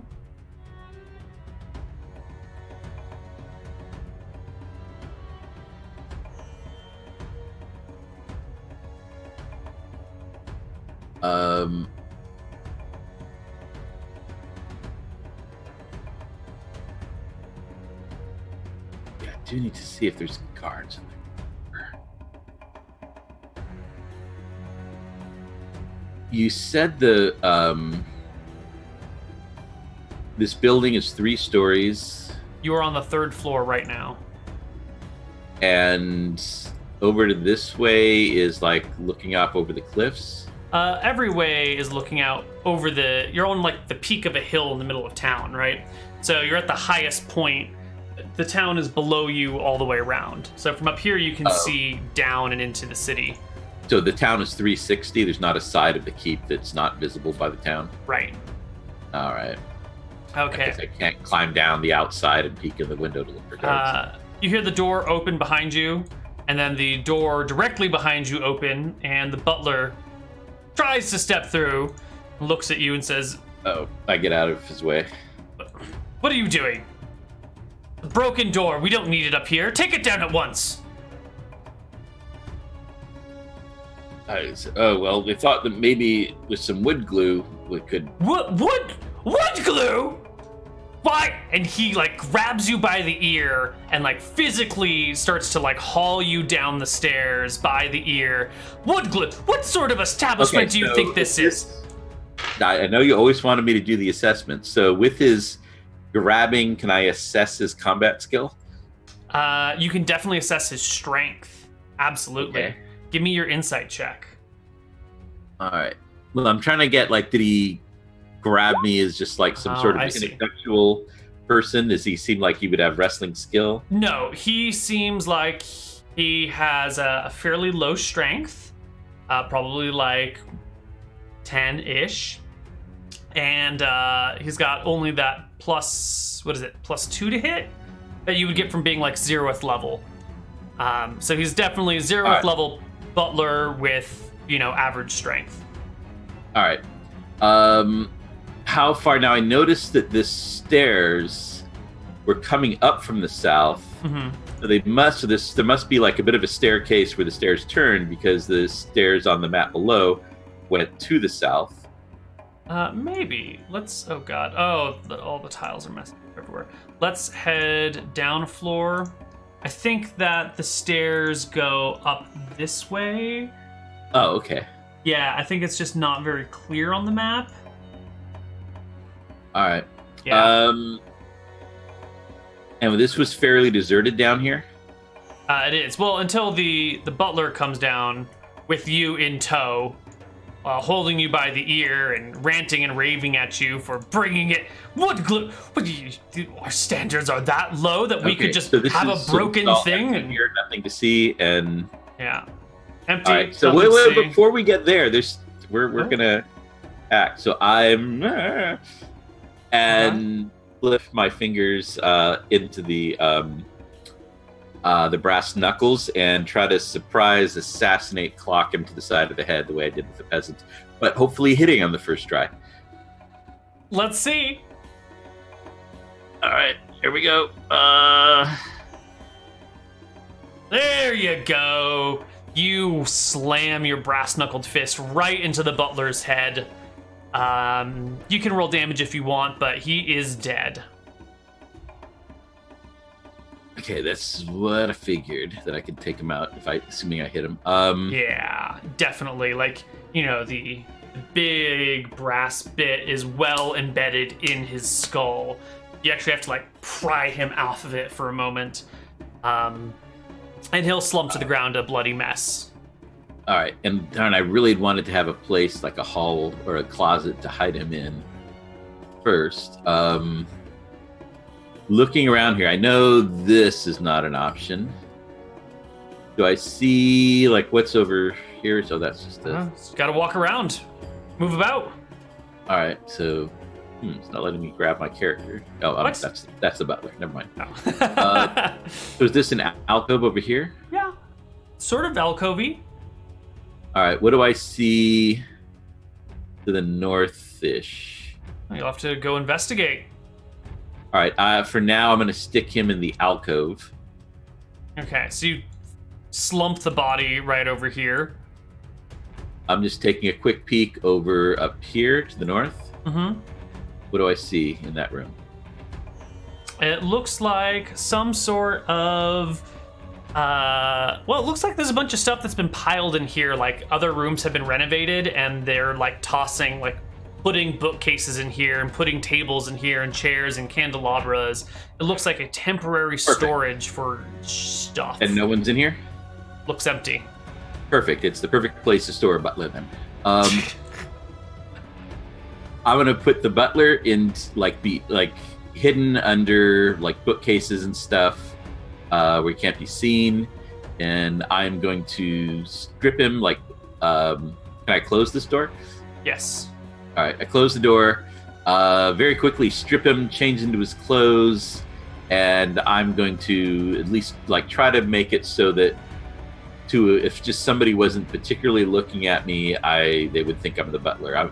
You said I guess you brought to mind the. I'm just guessing from that voice that he has a big curly Q mustache and a trimmed little goatee and stuff. How are you gonna get that though? You just shaved off all of your facial hair and glued on a fake beard. Do you have a curly Q fake beard, fake mustache in your? Well, I assume that's in the disguise kit. One that looks just like his. You style it. Okay. So you dress in his clothes, you bring out the long mustache, trim it just a little bit. I draw a mustache on my finger and go around like this. Nice. Like a sir. So I'm just trying to get it so that it's cursory glance. Unless somebody is looking for him, I'm guessing people just see the outfit looks, see, like they're probably not specifically staring at him. I'm guessing he's not well liked by people here. Yeah. As long as I don't go up and talk to people. Maybe. We'll see. I'll make rolls in secret. Right. But he is, a very important person in this household. Everyone that lives in the keep, in the palace, would be able to recognize him right away. Like, if someone showed up dressed as your daughter, you'd be able to spot them from a mile away as a fraud, right? If they were looking at my face, what I'm planning to do is I'm going to do a lot of butlery muttering in his voice with actor. So it's a lot of what you see is just what your brain is filling in. Have you ever had that where something looked one way, but then as you started to realize, oh, it's not that at all, then then your brain sees the other details. Like I remember looking at a couch and being sure I saw a panther or a cheetah lying on it, and then my brain thought, why would a cheetah be lying on the couch? And I looked at it just this sort of spotted blanket, but my brain had filled in cheetah just because of the way it was lying there, until I processed and went, no, that can't be what it is. So what I'm hoping is to put in enough detail that if somebody's not really looking at me, but someone hears the voice and go, oh God, it's the butler. And if they don't particularly directly look at me. Sure. And if you subscribe right now, you'll get more Tales from the 70s from Rob right after this break. Actually, there's not a break right now. Anyway, Tales of the 70s. Well, I'm expecting cheetah print leather couch or cheetah print blanket on a leather couch sounds like a tale from the 70s, and especially if you're mistaking it for an actual cheetah, then there's got to be something going on. You keep it up, Neil, and I'll just you see whose face gets ground into my shag carpet. Alrighty, Butler Rob. We're gonna give you the butler token to walk around in as now. All right. Let me assign it to you so you can control it. All right, you can now control the butler. He is you. Right. You are him. Okay, out I go. You can't see as the butler though, so let me give you vision. No? All right. Yeah, I've got vision. Okay, cool. I don't have vision though. I need vision. What have I done? I'm gonna There we go. Okay, I have vision now. You're gonna go? I'm gonna go back up to the 3rd floor. Alrighty. Let me bring you to the 3rd floor.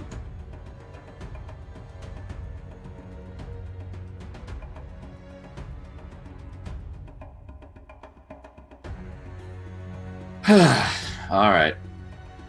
So we're back on the 2nd floor. I'm assuming it looks like it went out to.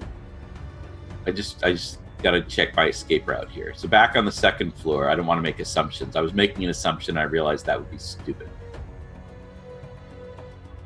It looks like the floor where everything was being. Oh, it looks like I was wrong. Okay. The floor where. Is it letting me get in that room? Oh, yeah, I have to drag you through the walls. All right, so everything is all windows, actual glass windows? Glass windows with bars to prevent people from getting in. It's, a palace in the middle of the city, so it's got to be... all entrances and exits must be covered with bars or soldiers to prevent theft.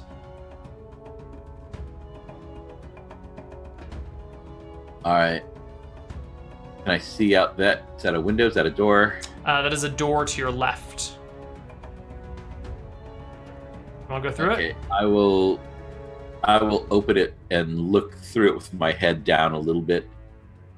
It looks like a weapon room. It looks like one of those turrets on the very front of the estate, with a bed here for whatever guard pair is on duty, and a weapon rack, and stairs leading up to the 3rd floor of the turret and down to the 1st floor of the turret. All right. I guess my escape route will be the front. Okay, so back down or back. It's not letting me through there. We'll go back to the 3rd floor. After all the careful planning that I've done through so many episodes, we're just going balls out here. All right, you make it back over and up to the 3rd floor. Here you are. All right, up to the door. I'm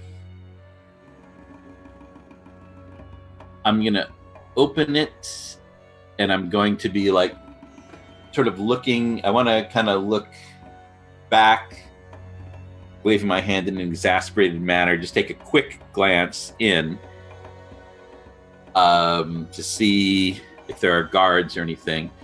But I'm going to act as if the face wasn't enough.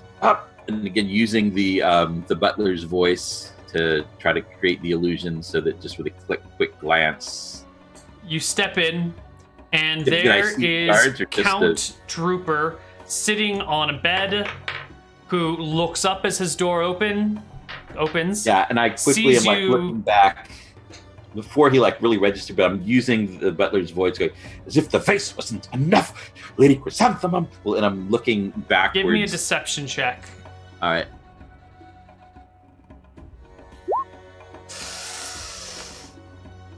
Does he really have reason to suspect his butler? He knows his butler his whole life. He's hearing the voice. Any slight deviation is going to be a bit of a surprise to him. This is not. I mean, you've had like what, 2 minutes to dress yourself as the butler. Maybe one of the guards. Actual clothes. Yeah, you're in the butler's actual clothes, but the face is totally wrong. But I'm facing the other direction. That's why I was like looking out the other direction as if I'm cursing down the stairs, and I'm trying to make the focus mainly the voice. Which, as the actor, I took a whole feat to be able to do that well. Mr. Crowley, what is it? It's like, you'll never guess what these brutish workmen have done now. What? They've broken another vase. All right. And there's no sign of guards that I saw here? There's no other tokens in the room. Okay. Count Trooper comes to stand before you. Yeah, so whip around and dagger attack. And we're going to leave right here and come back on the other side of our break with the last segment of Assassin.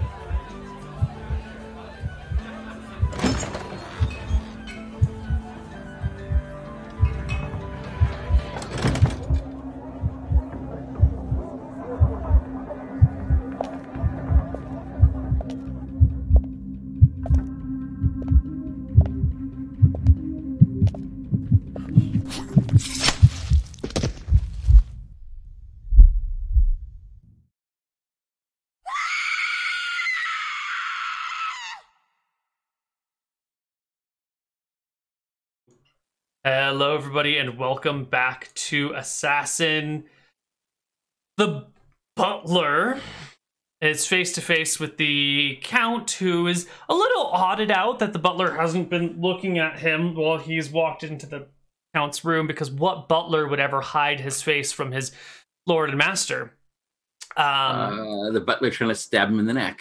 Butler trying to stab him in his neck. So I'm going to ask you to roll me initiative here, because he is not caught totally by surprise. Oh, that is better than he... Well, I haven't rolled this. He might... He would be hard... He'd have to have at least a 17 dex. He'd have to have an 18 dex. You'd have to have 18 dex to beat that. Yes. So, unlikely. 1 in 216 chance. Close, but no cigar. You go first. Hold on, let me get some... Go. He sees you, not mechanically surprised, but is like shocked that there is a dagger or some brass knuckles. Dagger with a 21. The dagger with the 21 hits the Lord hard. Roll me damage. D4 plus 4. He has not had a turn in combat, so it is 2d4 plus 4, but it was not with advantage, so it is not. It's not sneak attack dice. No, it's assassination. Right, you have advantage on any creature that hasn't taken a turn yet. So yes, you get all the things. It is 2d4 plus 8d4 plus 4. I'm sorry, 8d6. It is 1,000,000 points of damage. It's a lot. Oh my god, look at those rolls. Oh, there's a 1. Yeah, there's a 1 next to all these other above average rolls. Wow, amazing. The dagger goes. I mean, why don't you give us the graphic details here? Where are you sticking him? Well, so I'm guessing that he wasn't a 10th level fighter, and this actually does. He's not a secret 10th level fighter. This is lethal. How is it lethal? I'm going to jam the dagger perfectly up his under like the soft spot up here. There's no bone protecting up into his brain. All right, it goes up into the Lord. Twist. Gives a twist. He clatters backwards onto that table right behind him, falls to the side, hitting that chair that's tucked into the table on the map, clashes to the ground with a oh! Well, I kind of want to hold him and. Well, that was not part of the description. That was one of the reasons I asked for a description. See what was and wasn't done. All right, I'll grab the dagger. I'll pull the dagger out, wipe it.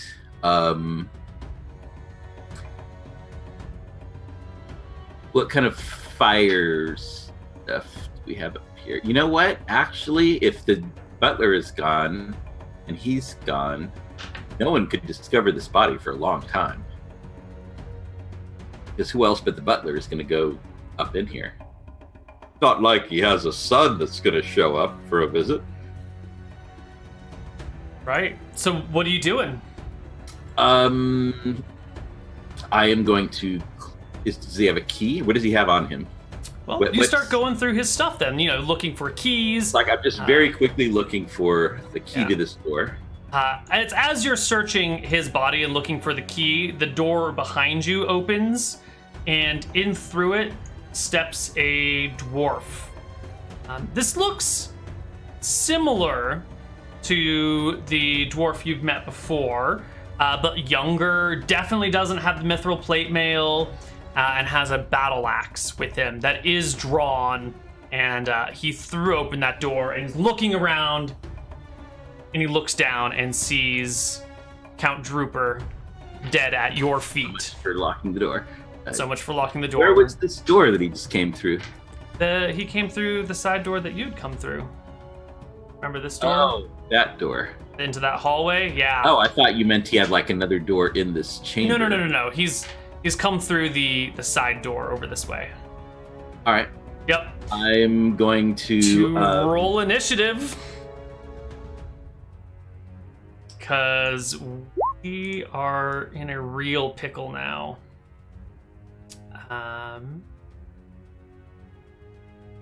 Initiative button for our young Ulenfjorn, the son of Olenfjorn.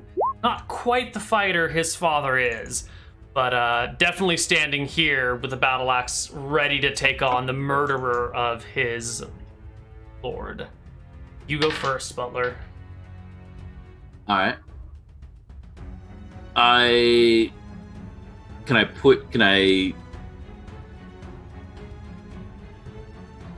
If I take the opportunity to attack about, well, I guess I can use my cunning action to disengage. Mm-hmm. Is it possible to go through? You cannot move through his square. You cannot move through his square. You could maybe do if you shove him to the ground, you could walk over him and past him. You'd have to use your action to shove him and knock him prone.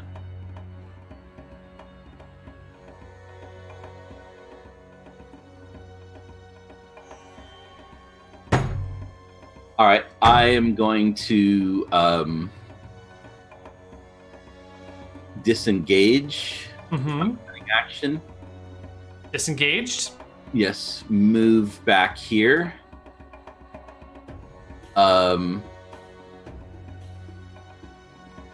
With my dagger ready, my other hand, I'm moving the dagger to draw his attention and sneering at him, while my other hand goes my pouch to grasp the invisibility potion to be ready with it.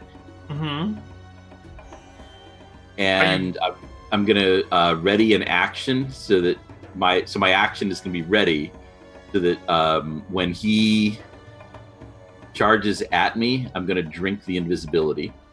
Okay. And I say, I killed your father. You're going to be easy pickings.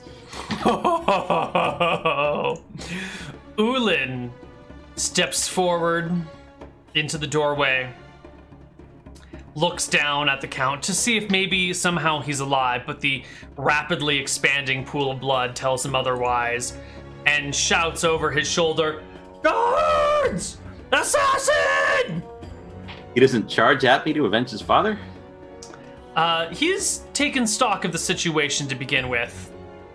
And then he steps into the doorway and will close the door. He begged for his life. Lies! Lies! He cried. My father would never cry. He's a dwarf. We bury our emotions so deep down, not even a miner could find them.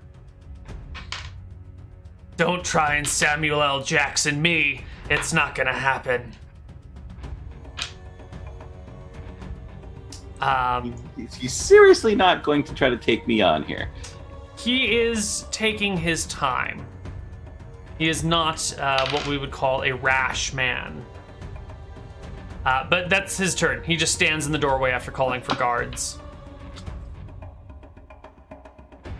Your turn, Butler. All right.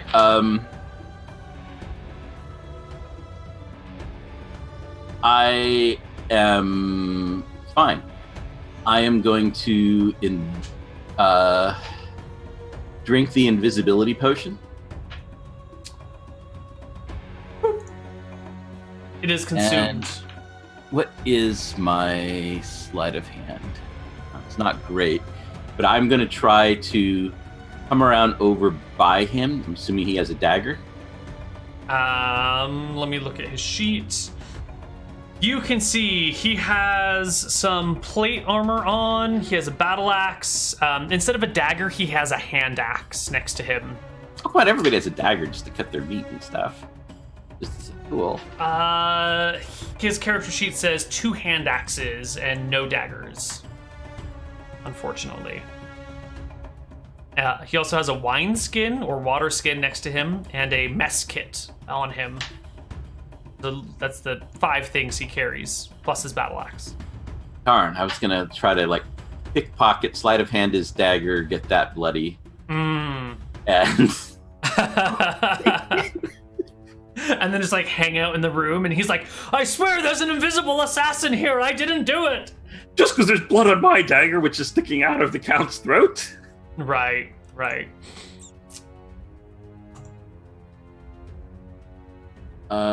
Crap. Well, that was going to be my gambit. Well, what are you going to do? Now, we're really sure that the chimney is a tight fit. I mean, you haven't examined the chimney yet. You haven't tried to look at it. You've just seen the fireplace from a distance. You have to stick your head up there to see. I'll go over and very, very stealthily look up it. All right, you quietly move over there with your boots of elven kind. Take a peer up the chimney. It would be a tight fit. It's theoretically possible, but it would need a 20 on an acrobatics check. And all of the soot from inside would ruin your invisibility. Yeah, it would come down. So what is the ceiling like up here? Can I do a Tom Clancy video game assassin, like, brace myself between some beams up above? You want to pull like a River Tam? Yeah, you can do that. All right. It's gonna be a DC 15 athletics check to climb up there. A DC 20. So hold on, let me see. The ceiling is capable of that. The only issue is getting to the ceiling without like knocking something on the wall and disturbing it to make it look like you're in that part of the room, right? So DC 15 to get up into the ceiling rafters and hold yourself. DC 20 to do it without attracting any attention. Can I use acrobatics to try to do it without attracting attention? Acrobatics. That's what I'm... Yes. Either one of those will do. All right.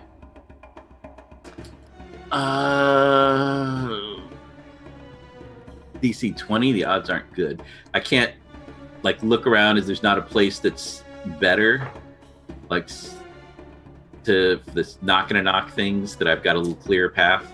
I mean, like, there's a nightstand or a bed table, one of these tables down here, but the issue is you want to be able to step on it without causing it to rock or shake or make any noise and then climb up it, right? To get, the dwarf is looking around for an invisible person right now. Is this a chest over here? That is a chest. So I could probably stand on that and it's not as likely to, that's a lot more stable than a nightstand. Sure, we'll bring it down to a DC 17 then to not attract any attention. All right, that's 50-50 or maybe 55-45. Oh, woo. Easy peasy. You hop to the chest, hop to the rafters, brace yourself in there. Can I get to over sort of up here by the ceiling? Because I'm figuring that with this smaller space, I can kind of brace myself easier and stay up there longer. I would say with your gloves of swimming and climbing, that gives you that gives you regular movement rate on everything. So I'd say with those gloves, you can find a way to get a grip on something that will like allow you to swing from one rafter to the other. All right, because basically I'm looking for a spot where I could maintain for as long as I need to, staying up out of reach. All right. The dwarf starts shouting. He doesn't open the door. In fact, he starts to lean against the door and starts shouting behind him, saying, "It's invisible! It's a murderous wizard! He's in here somewhere!" And you can hear the sound of footsteps coming as people are racing to arrive. It's going to be at least another combat round before anyone does, though. So you still have time. It's your turn. I'm guessing he's a 7th level fighter or something, and I really don't want to fight him in a anywhere close to fair combat. All right, so you're in the rafters. You've moved to a slightly different location. There's pounding on the door. Ulin lets in some guards. And a 4th one he tells to not let anybody out of the room, no matter who they are or what they look like, until a thorough investigation has been done. He could be a shape changer. He went invisible. He could alter himself to look like any one of us. Don't let anyone out for any reason. Is the door open or closed? He's going to close the door after this conversation has been had. All right. And the best I can do for now. So, one guard on the outside. Door is closed with the instructions. Nobody comes out for any reasons. I'm going to block off your line of sight out to the doorway now. There we go. And it's you, Ulin, and 3 guards. All I can do is stay up on the ceiling. Let's sort them. There we go.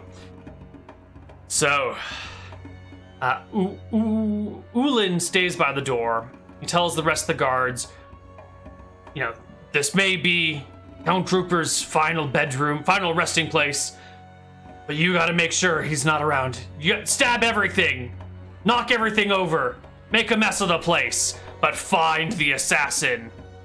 And they start taking their spears and just swiping them in the open air and stabbing at things and kicking stuff around and start making a mess of the ground area. A minute passes and they've done their sweep of the ground floor and found nothing. Ulin's going into a rage, ranting about, I can't get away. There's no way. He hasn't broken a window. There's nothing coming from the chimney. The door's been blocked the whole time. He must be in here somewhere. Check the rafters. Check under the bed. Check in the chest. Check under the tables. Check it all. What are you gonna do, Invisible Butler? All right, if they start to, what I'm going to try to do, since I'm very quiet with boots of my stealth and everything here, if they do start to come over and it looks like they're going to stab where I am, then I'll move. I'm figuring the chimney is a great thing to climb around, and kind of like, you know, swing around up towards the top. In my experience, when you have like a fancy room in a palace, it's probably got a high ceiling. So like, you know, come around to the other side and try to avoid if anybody looks like they're going to start stabbing my direction. Right. Okay. Well, they do. They start poking at the ceiling, poking at the rafters, double checking the floor. Eventually someone comes over. Yeah, once it seems like they've cleared an area of like, well, they've poked the ceiling all around over here, then I'll try to move over to an area they've already cleared. Right. Okay. So at some point, we're gonna have. So how do we want to do this? Give me another acrobatics check. What's my target? Something probably pretty low, like a 15. Uh, All right. So you're trying to move from one spot to the other to avoid this incoming guard, and you do. You successfully move, but in the process of moving from here to here, something creaks. You know, you're holding onto this rafter and it like bends a little bit and there's a bit of a and Ulin immediately looks to the spot where it goes and is going to make an attack. He's gonna have disadvantage because you are invisible, but he's attacking the correct square. Attack roll with disadvantage. A 19. Oh my god. Is that gonna hit you? yeah, that'll hit me. That'll do it. He will slash you for a measly 8 points of damage with his... That can't be right. Really? No, that's right. That's right. 6, 5, 3... Why is that not adding the +1 magic bonus into there? It should be 9 points of damage. It's a +1 battle axe. 5, 3, and 1 should be 9, right? Yeah. Yeah. Yeah. Okay. I don't know why it's not adding the extra 1, but it's 9 damage to you and your hit. It produces a little bit of blood, splatters on the ground, axe comes away red. But you are, I think you maintain your invisibility even when hit? Yeah, so I have to make an attack to Right. reveal myself. All right, you're back in the rafters. Oh, he gets 2 attacks per round, doesn't he? He does. He'll make his second attack as well. Second attack with disadvantage is only a 13, which is, I think, a miss against you. Yes. Yeah. All right. All right, I'll Your turn. scramble to the far side of the room, across the ceiling. I can move at my normal movement rate, so this is extremely quick. Mhm. Probably faster than they realize that I can go. Really easy, just kind of dancing around the room. Okay, so you start moving about. Yeah, I think I'm pretty much doomed at this point. All right, another guard, after another few minutes, is going to be coming and poking your area, so I'm going to need you to make me another acrobatics check, unless there's something you can think of. Are you going to get out of here? What do I got here? Can't think of anything particularly useful I can do with the immovable rod. I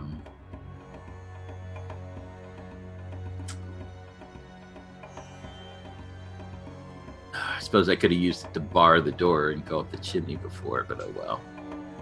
Too late for that now. I guess I'll just have to do the acrobatics check. Ooh, very nice. You easily get out of the way from any incoming spears without attracting any attention. And this is when you hear the arrival of extra footsteps and people shouting through the door and the guard on the outside saying, no one's allowed in. And all right, I'm going to stay over nearish. Well, I've got regular movement with climbing. Yep. So if the door opens, I want to try to be able to go through the top of the door, like over the head of anybody who comes in. Okay. Rush for it. Once I get out of this goddamn room, I think it's going to be clear sailing. Let's just... So you took 9 damage, so you are at 22 out of 31 right now. Yeah, it ain't good. It ain't good at all. So there's some people at the door. The guard on the outside is saying, no one goes in or out. The count's been murdered. Call the constables. Call the sheriff. That sort of thing. And Ulin on the inside says, the assassin's been wounded. We hit him once, but we can't find him anywhere. We think he's a spellcaster. Should stay back. And I guess there's just more people outside the door right now. A few more minutes are going to pass, and someone's going to come in your direction again and make another stab at you. Give me that acrobatics check. Oh, God. Ooh, you botch it. You definitely reveal your location, and Ulin this time steps away from the door because, you're not quite within striking range. So he comes towards you and makes his 2 attacks. A 14 is not going to hit you. Your AC is 15. It's a close one. The second attack comes in with another 11. Swing and a miss. All right, he's away from the door. Can I go over him? And yes. He didn't. You never said he grabbed the key or anything, so the door isn't locked. Right. I'm gonna again from the up above throw open the door and then try to go without not dropping to the ground. Go through the door. How do you open the door without dropping? I'm gonna kind of climb. Well, what is the handle of this door like? A roundy, turny, knobby. All right, I guess I'll drop to the floor, turn the knob, and try to go up over the guard. All right, so the door flies open, surprising the guard and Ulin and everyone around. And I try to go up, and I'm guessing this whole staircase. Actually, no. Can I just, given that I'm invisible, can I just try to go past and just sprint? You'll have to make a shove action to get your way past him. Can I go up the wall over him? You can try and make an acrobatics check to, hallway up and over him. All right. Go for it. 18. Oh, that's pretty good. You start climbing up and over him and around him, and you find yourself on the other side of him. But I think the movement dropping, well, you can do... You have gloves of swimming and climbing. Action. Yeah, and you do have cunning action, so you can easily... Yeah, I think you make it up and over and around, and drop to the other side, and you hear the shouts and the cries, and the guard can't see you, so he doesn't get an opportunity attack. And even with whatever movement I use to go up and over him, given that I've basically got 90 feet of movement as opposed to his 60. Mm-hmm. So I'm guessing I should still be way ahead of him, even if he was sprinting in exactly the right direction. And I'm going down, since I can go on the wall at regular speed. I'm going to stay on the wall so that people coming up the stairs won't run into. Head down. We see the second floor?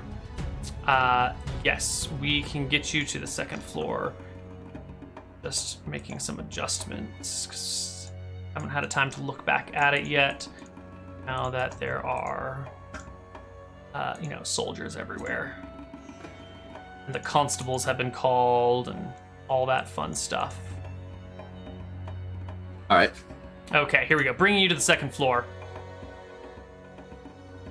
What am I You seeing? are dropping so from the staircase looking down, you can see that there is a guard at the bottom of the staircase, spear out, ready, because he hears the shouting from upstairs that the door's been opened and that the assassin's escaping.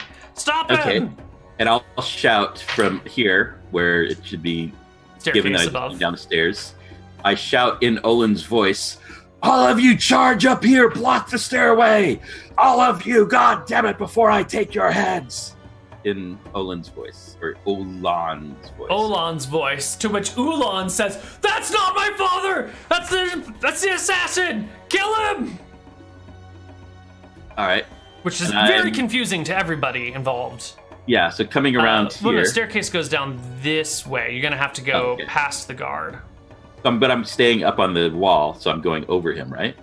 Right. Okay, hold on. Staircase. I'm guessing this is like high ceilinged area. I mean, if you had this giant, amazing atrium area, it wouldn't have. It's not low ceilings, right? So the stairway that comes down. We need to flip back up to the third floor for just a moment to make sense of all of this. Okay, so it looks like on the third floor, it's a hallway with a nice tall ceiling, and the staircase comes down, but there's not a stairwell on the second floor, so I think the second floor has like a staircase that protrudes from the wall and heads up, but there's not like a, what do you want to say? I need a drawing. I need to doodle. So basically, I could go this way, like over the railing. So if this is a side view to the north a little bit of the staircase, it would like level off on this floor over here, and there's like a hallway that leads back like this. But this lower part of the staircase doesn't have a wall to brace yourself against. So you have like Mr. Guardman standing over But I'm here. invisible. I could go drop over this way. Oh, like off the side of the staircase Yeah. like that? Yeah. Yeah, I think that'll probably work. Yeah, that'll work just fine. All right. Perfect. I'll do it. And from what I can see, this door is open. Yes, the door to the outside is open. There's a guard standing across the area with his what do you call it? Spear outside to side to block anything walking past him. All right. I'm going to try to limbo under his spear invisibly. All right. So we've gone 40 feet plus. That was 12. I shaved off some feet by ducking off there. Yeah, 12 plus 20 is 32. Plus, what do we call this? 32 plus about 40 is 72. I've got you 90. you can limbo under. Go ahead and make me a stealth check as you are running full tilt from all these people and sliding under guards. Oh my god, you're so quiet. You slip underneath the guard, no problem. Is it a marble floor? It is a marble floor.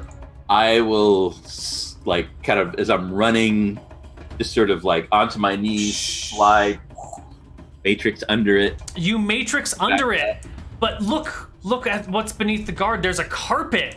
The carpet tugs as you slide and matrix underneath him. Not with a 29. The carpet's gonna slide. You can't slide across carpet over a marble floor. Oh, fine then. Well, I specifically asked about marble so that I could Yeah, do something cool. you did something cool. Did something great. Anyway, you still have feats of movement. I think we're at 72 feet that you've moved so far. All right. And so how many squares more is that? Each one of these squares is 2.5 feet. This is a balcony, right? You're on the second floor, so there's a 10-foot drop to the top of this staircase and another 10 foot all the way down. What's the drop over to this statue? Probably the top of the statue is probably at level with you, actually. All right, and it's only 2.5 feet from the balcony. So I Easy. swing over the balcony onto the Hop on the statue, statue. Yep. using my climbing, maintaining everything full speed, Yep. and out I go. Shimmy down the statue onto the ground floor. Let's get us to the ground floor. All right, so here you are. Ground floor. All right. Looking around, you can see. Oops, you're not here anymore. You can see that there are 2 guards at the front door in the same direction that you originally came from. They are blocking the gate, and one of them is pulling down the portcullis All right. as they are blocking the gate. Oh no, that will stop everybody who's restricted to the ground. Hold on, that was 10, 27, 72, 75, let's call it, and 10 is 85. You have another 5 feet of movement that you can use if you want. All right. So over to here, it's kind of hanging off here, so I don't Perfect. I'm gonna make sure I'm not. Well, I guess sort of here on the base of the statue, so that if someone goes running up there, they don't run into me. Okay. So, the guards on the left side lower their portcullis, blocking the entryway from the castle grounds. I need to take a look and see how high. So this wall here is about 10 feet high, made out of stone. Actually, it is 20 feet high. This is a 10-foot height wall here, and then another 10 feet up here to get to the top of that. So you're in a courtyard, 20-foot walls all the way around you, portcullis down, guards in the front, guards in the building. All right. So next round, have my full using my bonus action, 90 feet of movement. Gotta go move NPCs. Ulan tries to leave. The guard says, "You told me not to let anyone out." Ulan's like, "You idiot, he just ran past you."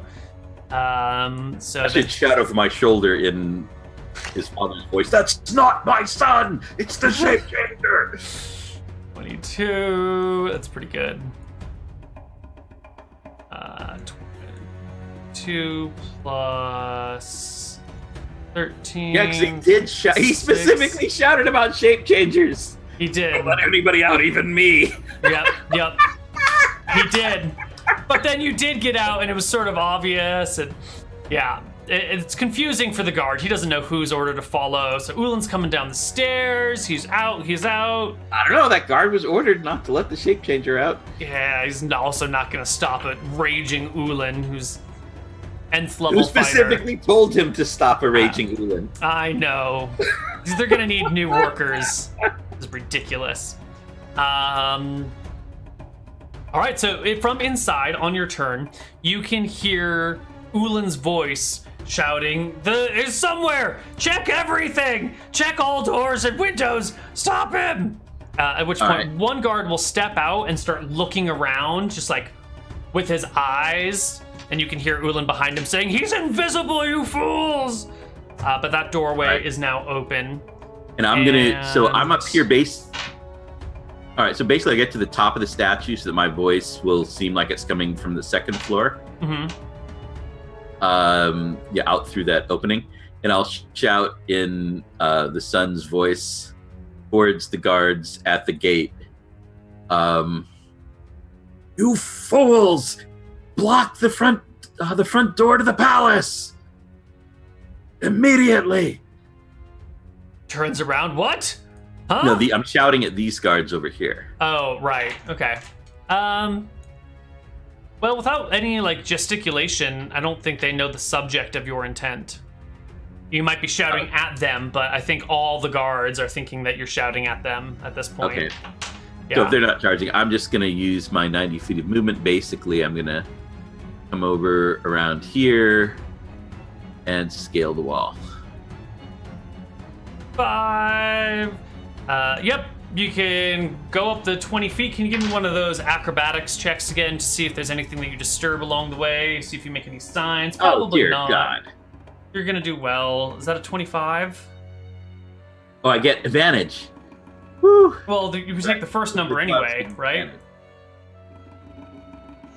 Didn't I? Oh, I was sorry. I had the my character sheet over there. I was looking at that goddamn 8 in acrobatics. Oh. I got an 8 again.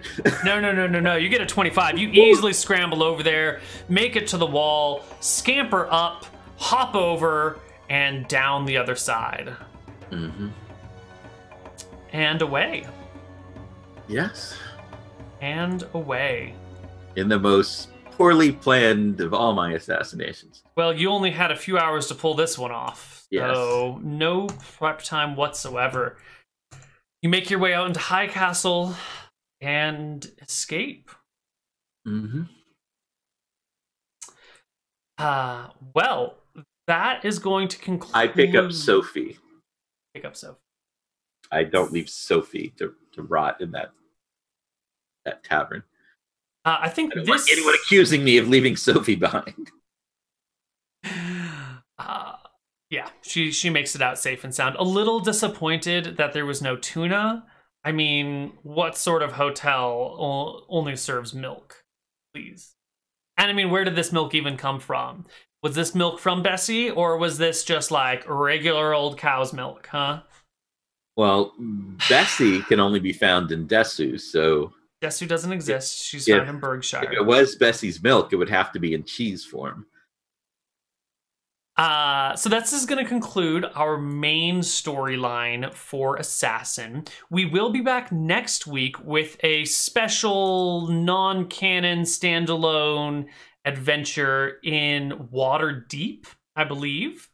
We got to make sure we get everything ready for that, though. So all of this so far has taken place in a homebrew world.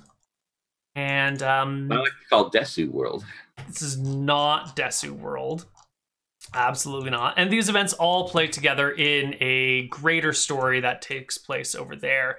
The fallout of the events of this, what we've done here, can be found in other campaigns that I've run, like Hardcore Heroes and Frozen Frontier and the upcoming Akuba Knights campaign. So if you're interested in more of this world, that stuff is around. And I think next week we're going to be doing a special Waterdeep mission. But that concludes us for the day. Rob, do you have any final words of the main storyline? No, I want to thank everybody for watching. And, you know, if a merciless killer who is a terror to cow and peasant alike seems like the kind of person that you'd like to tell your troubles to, or to hire to tell troubles, you know, to listen to people's troubles at a business that you might own, then hey. Hey, indeed. You can just find our Rob around. So I am assuming that in Waterdeep we'll be dealing with the Manta Ray conspiracy.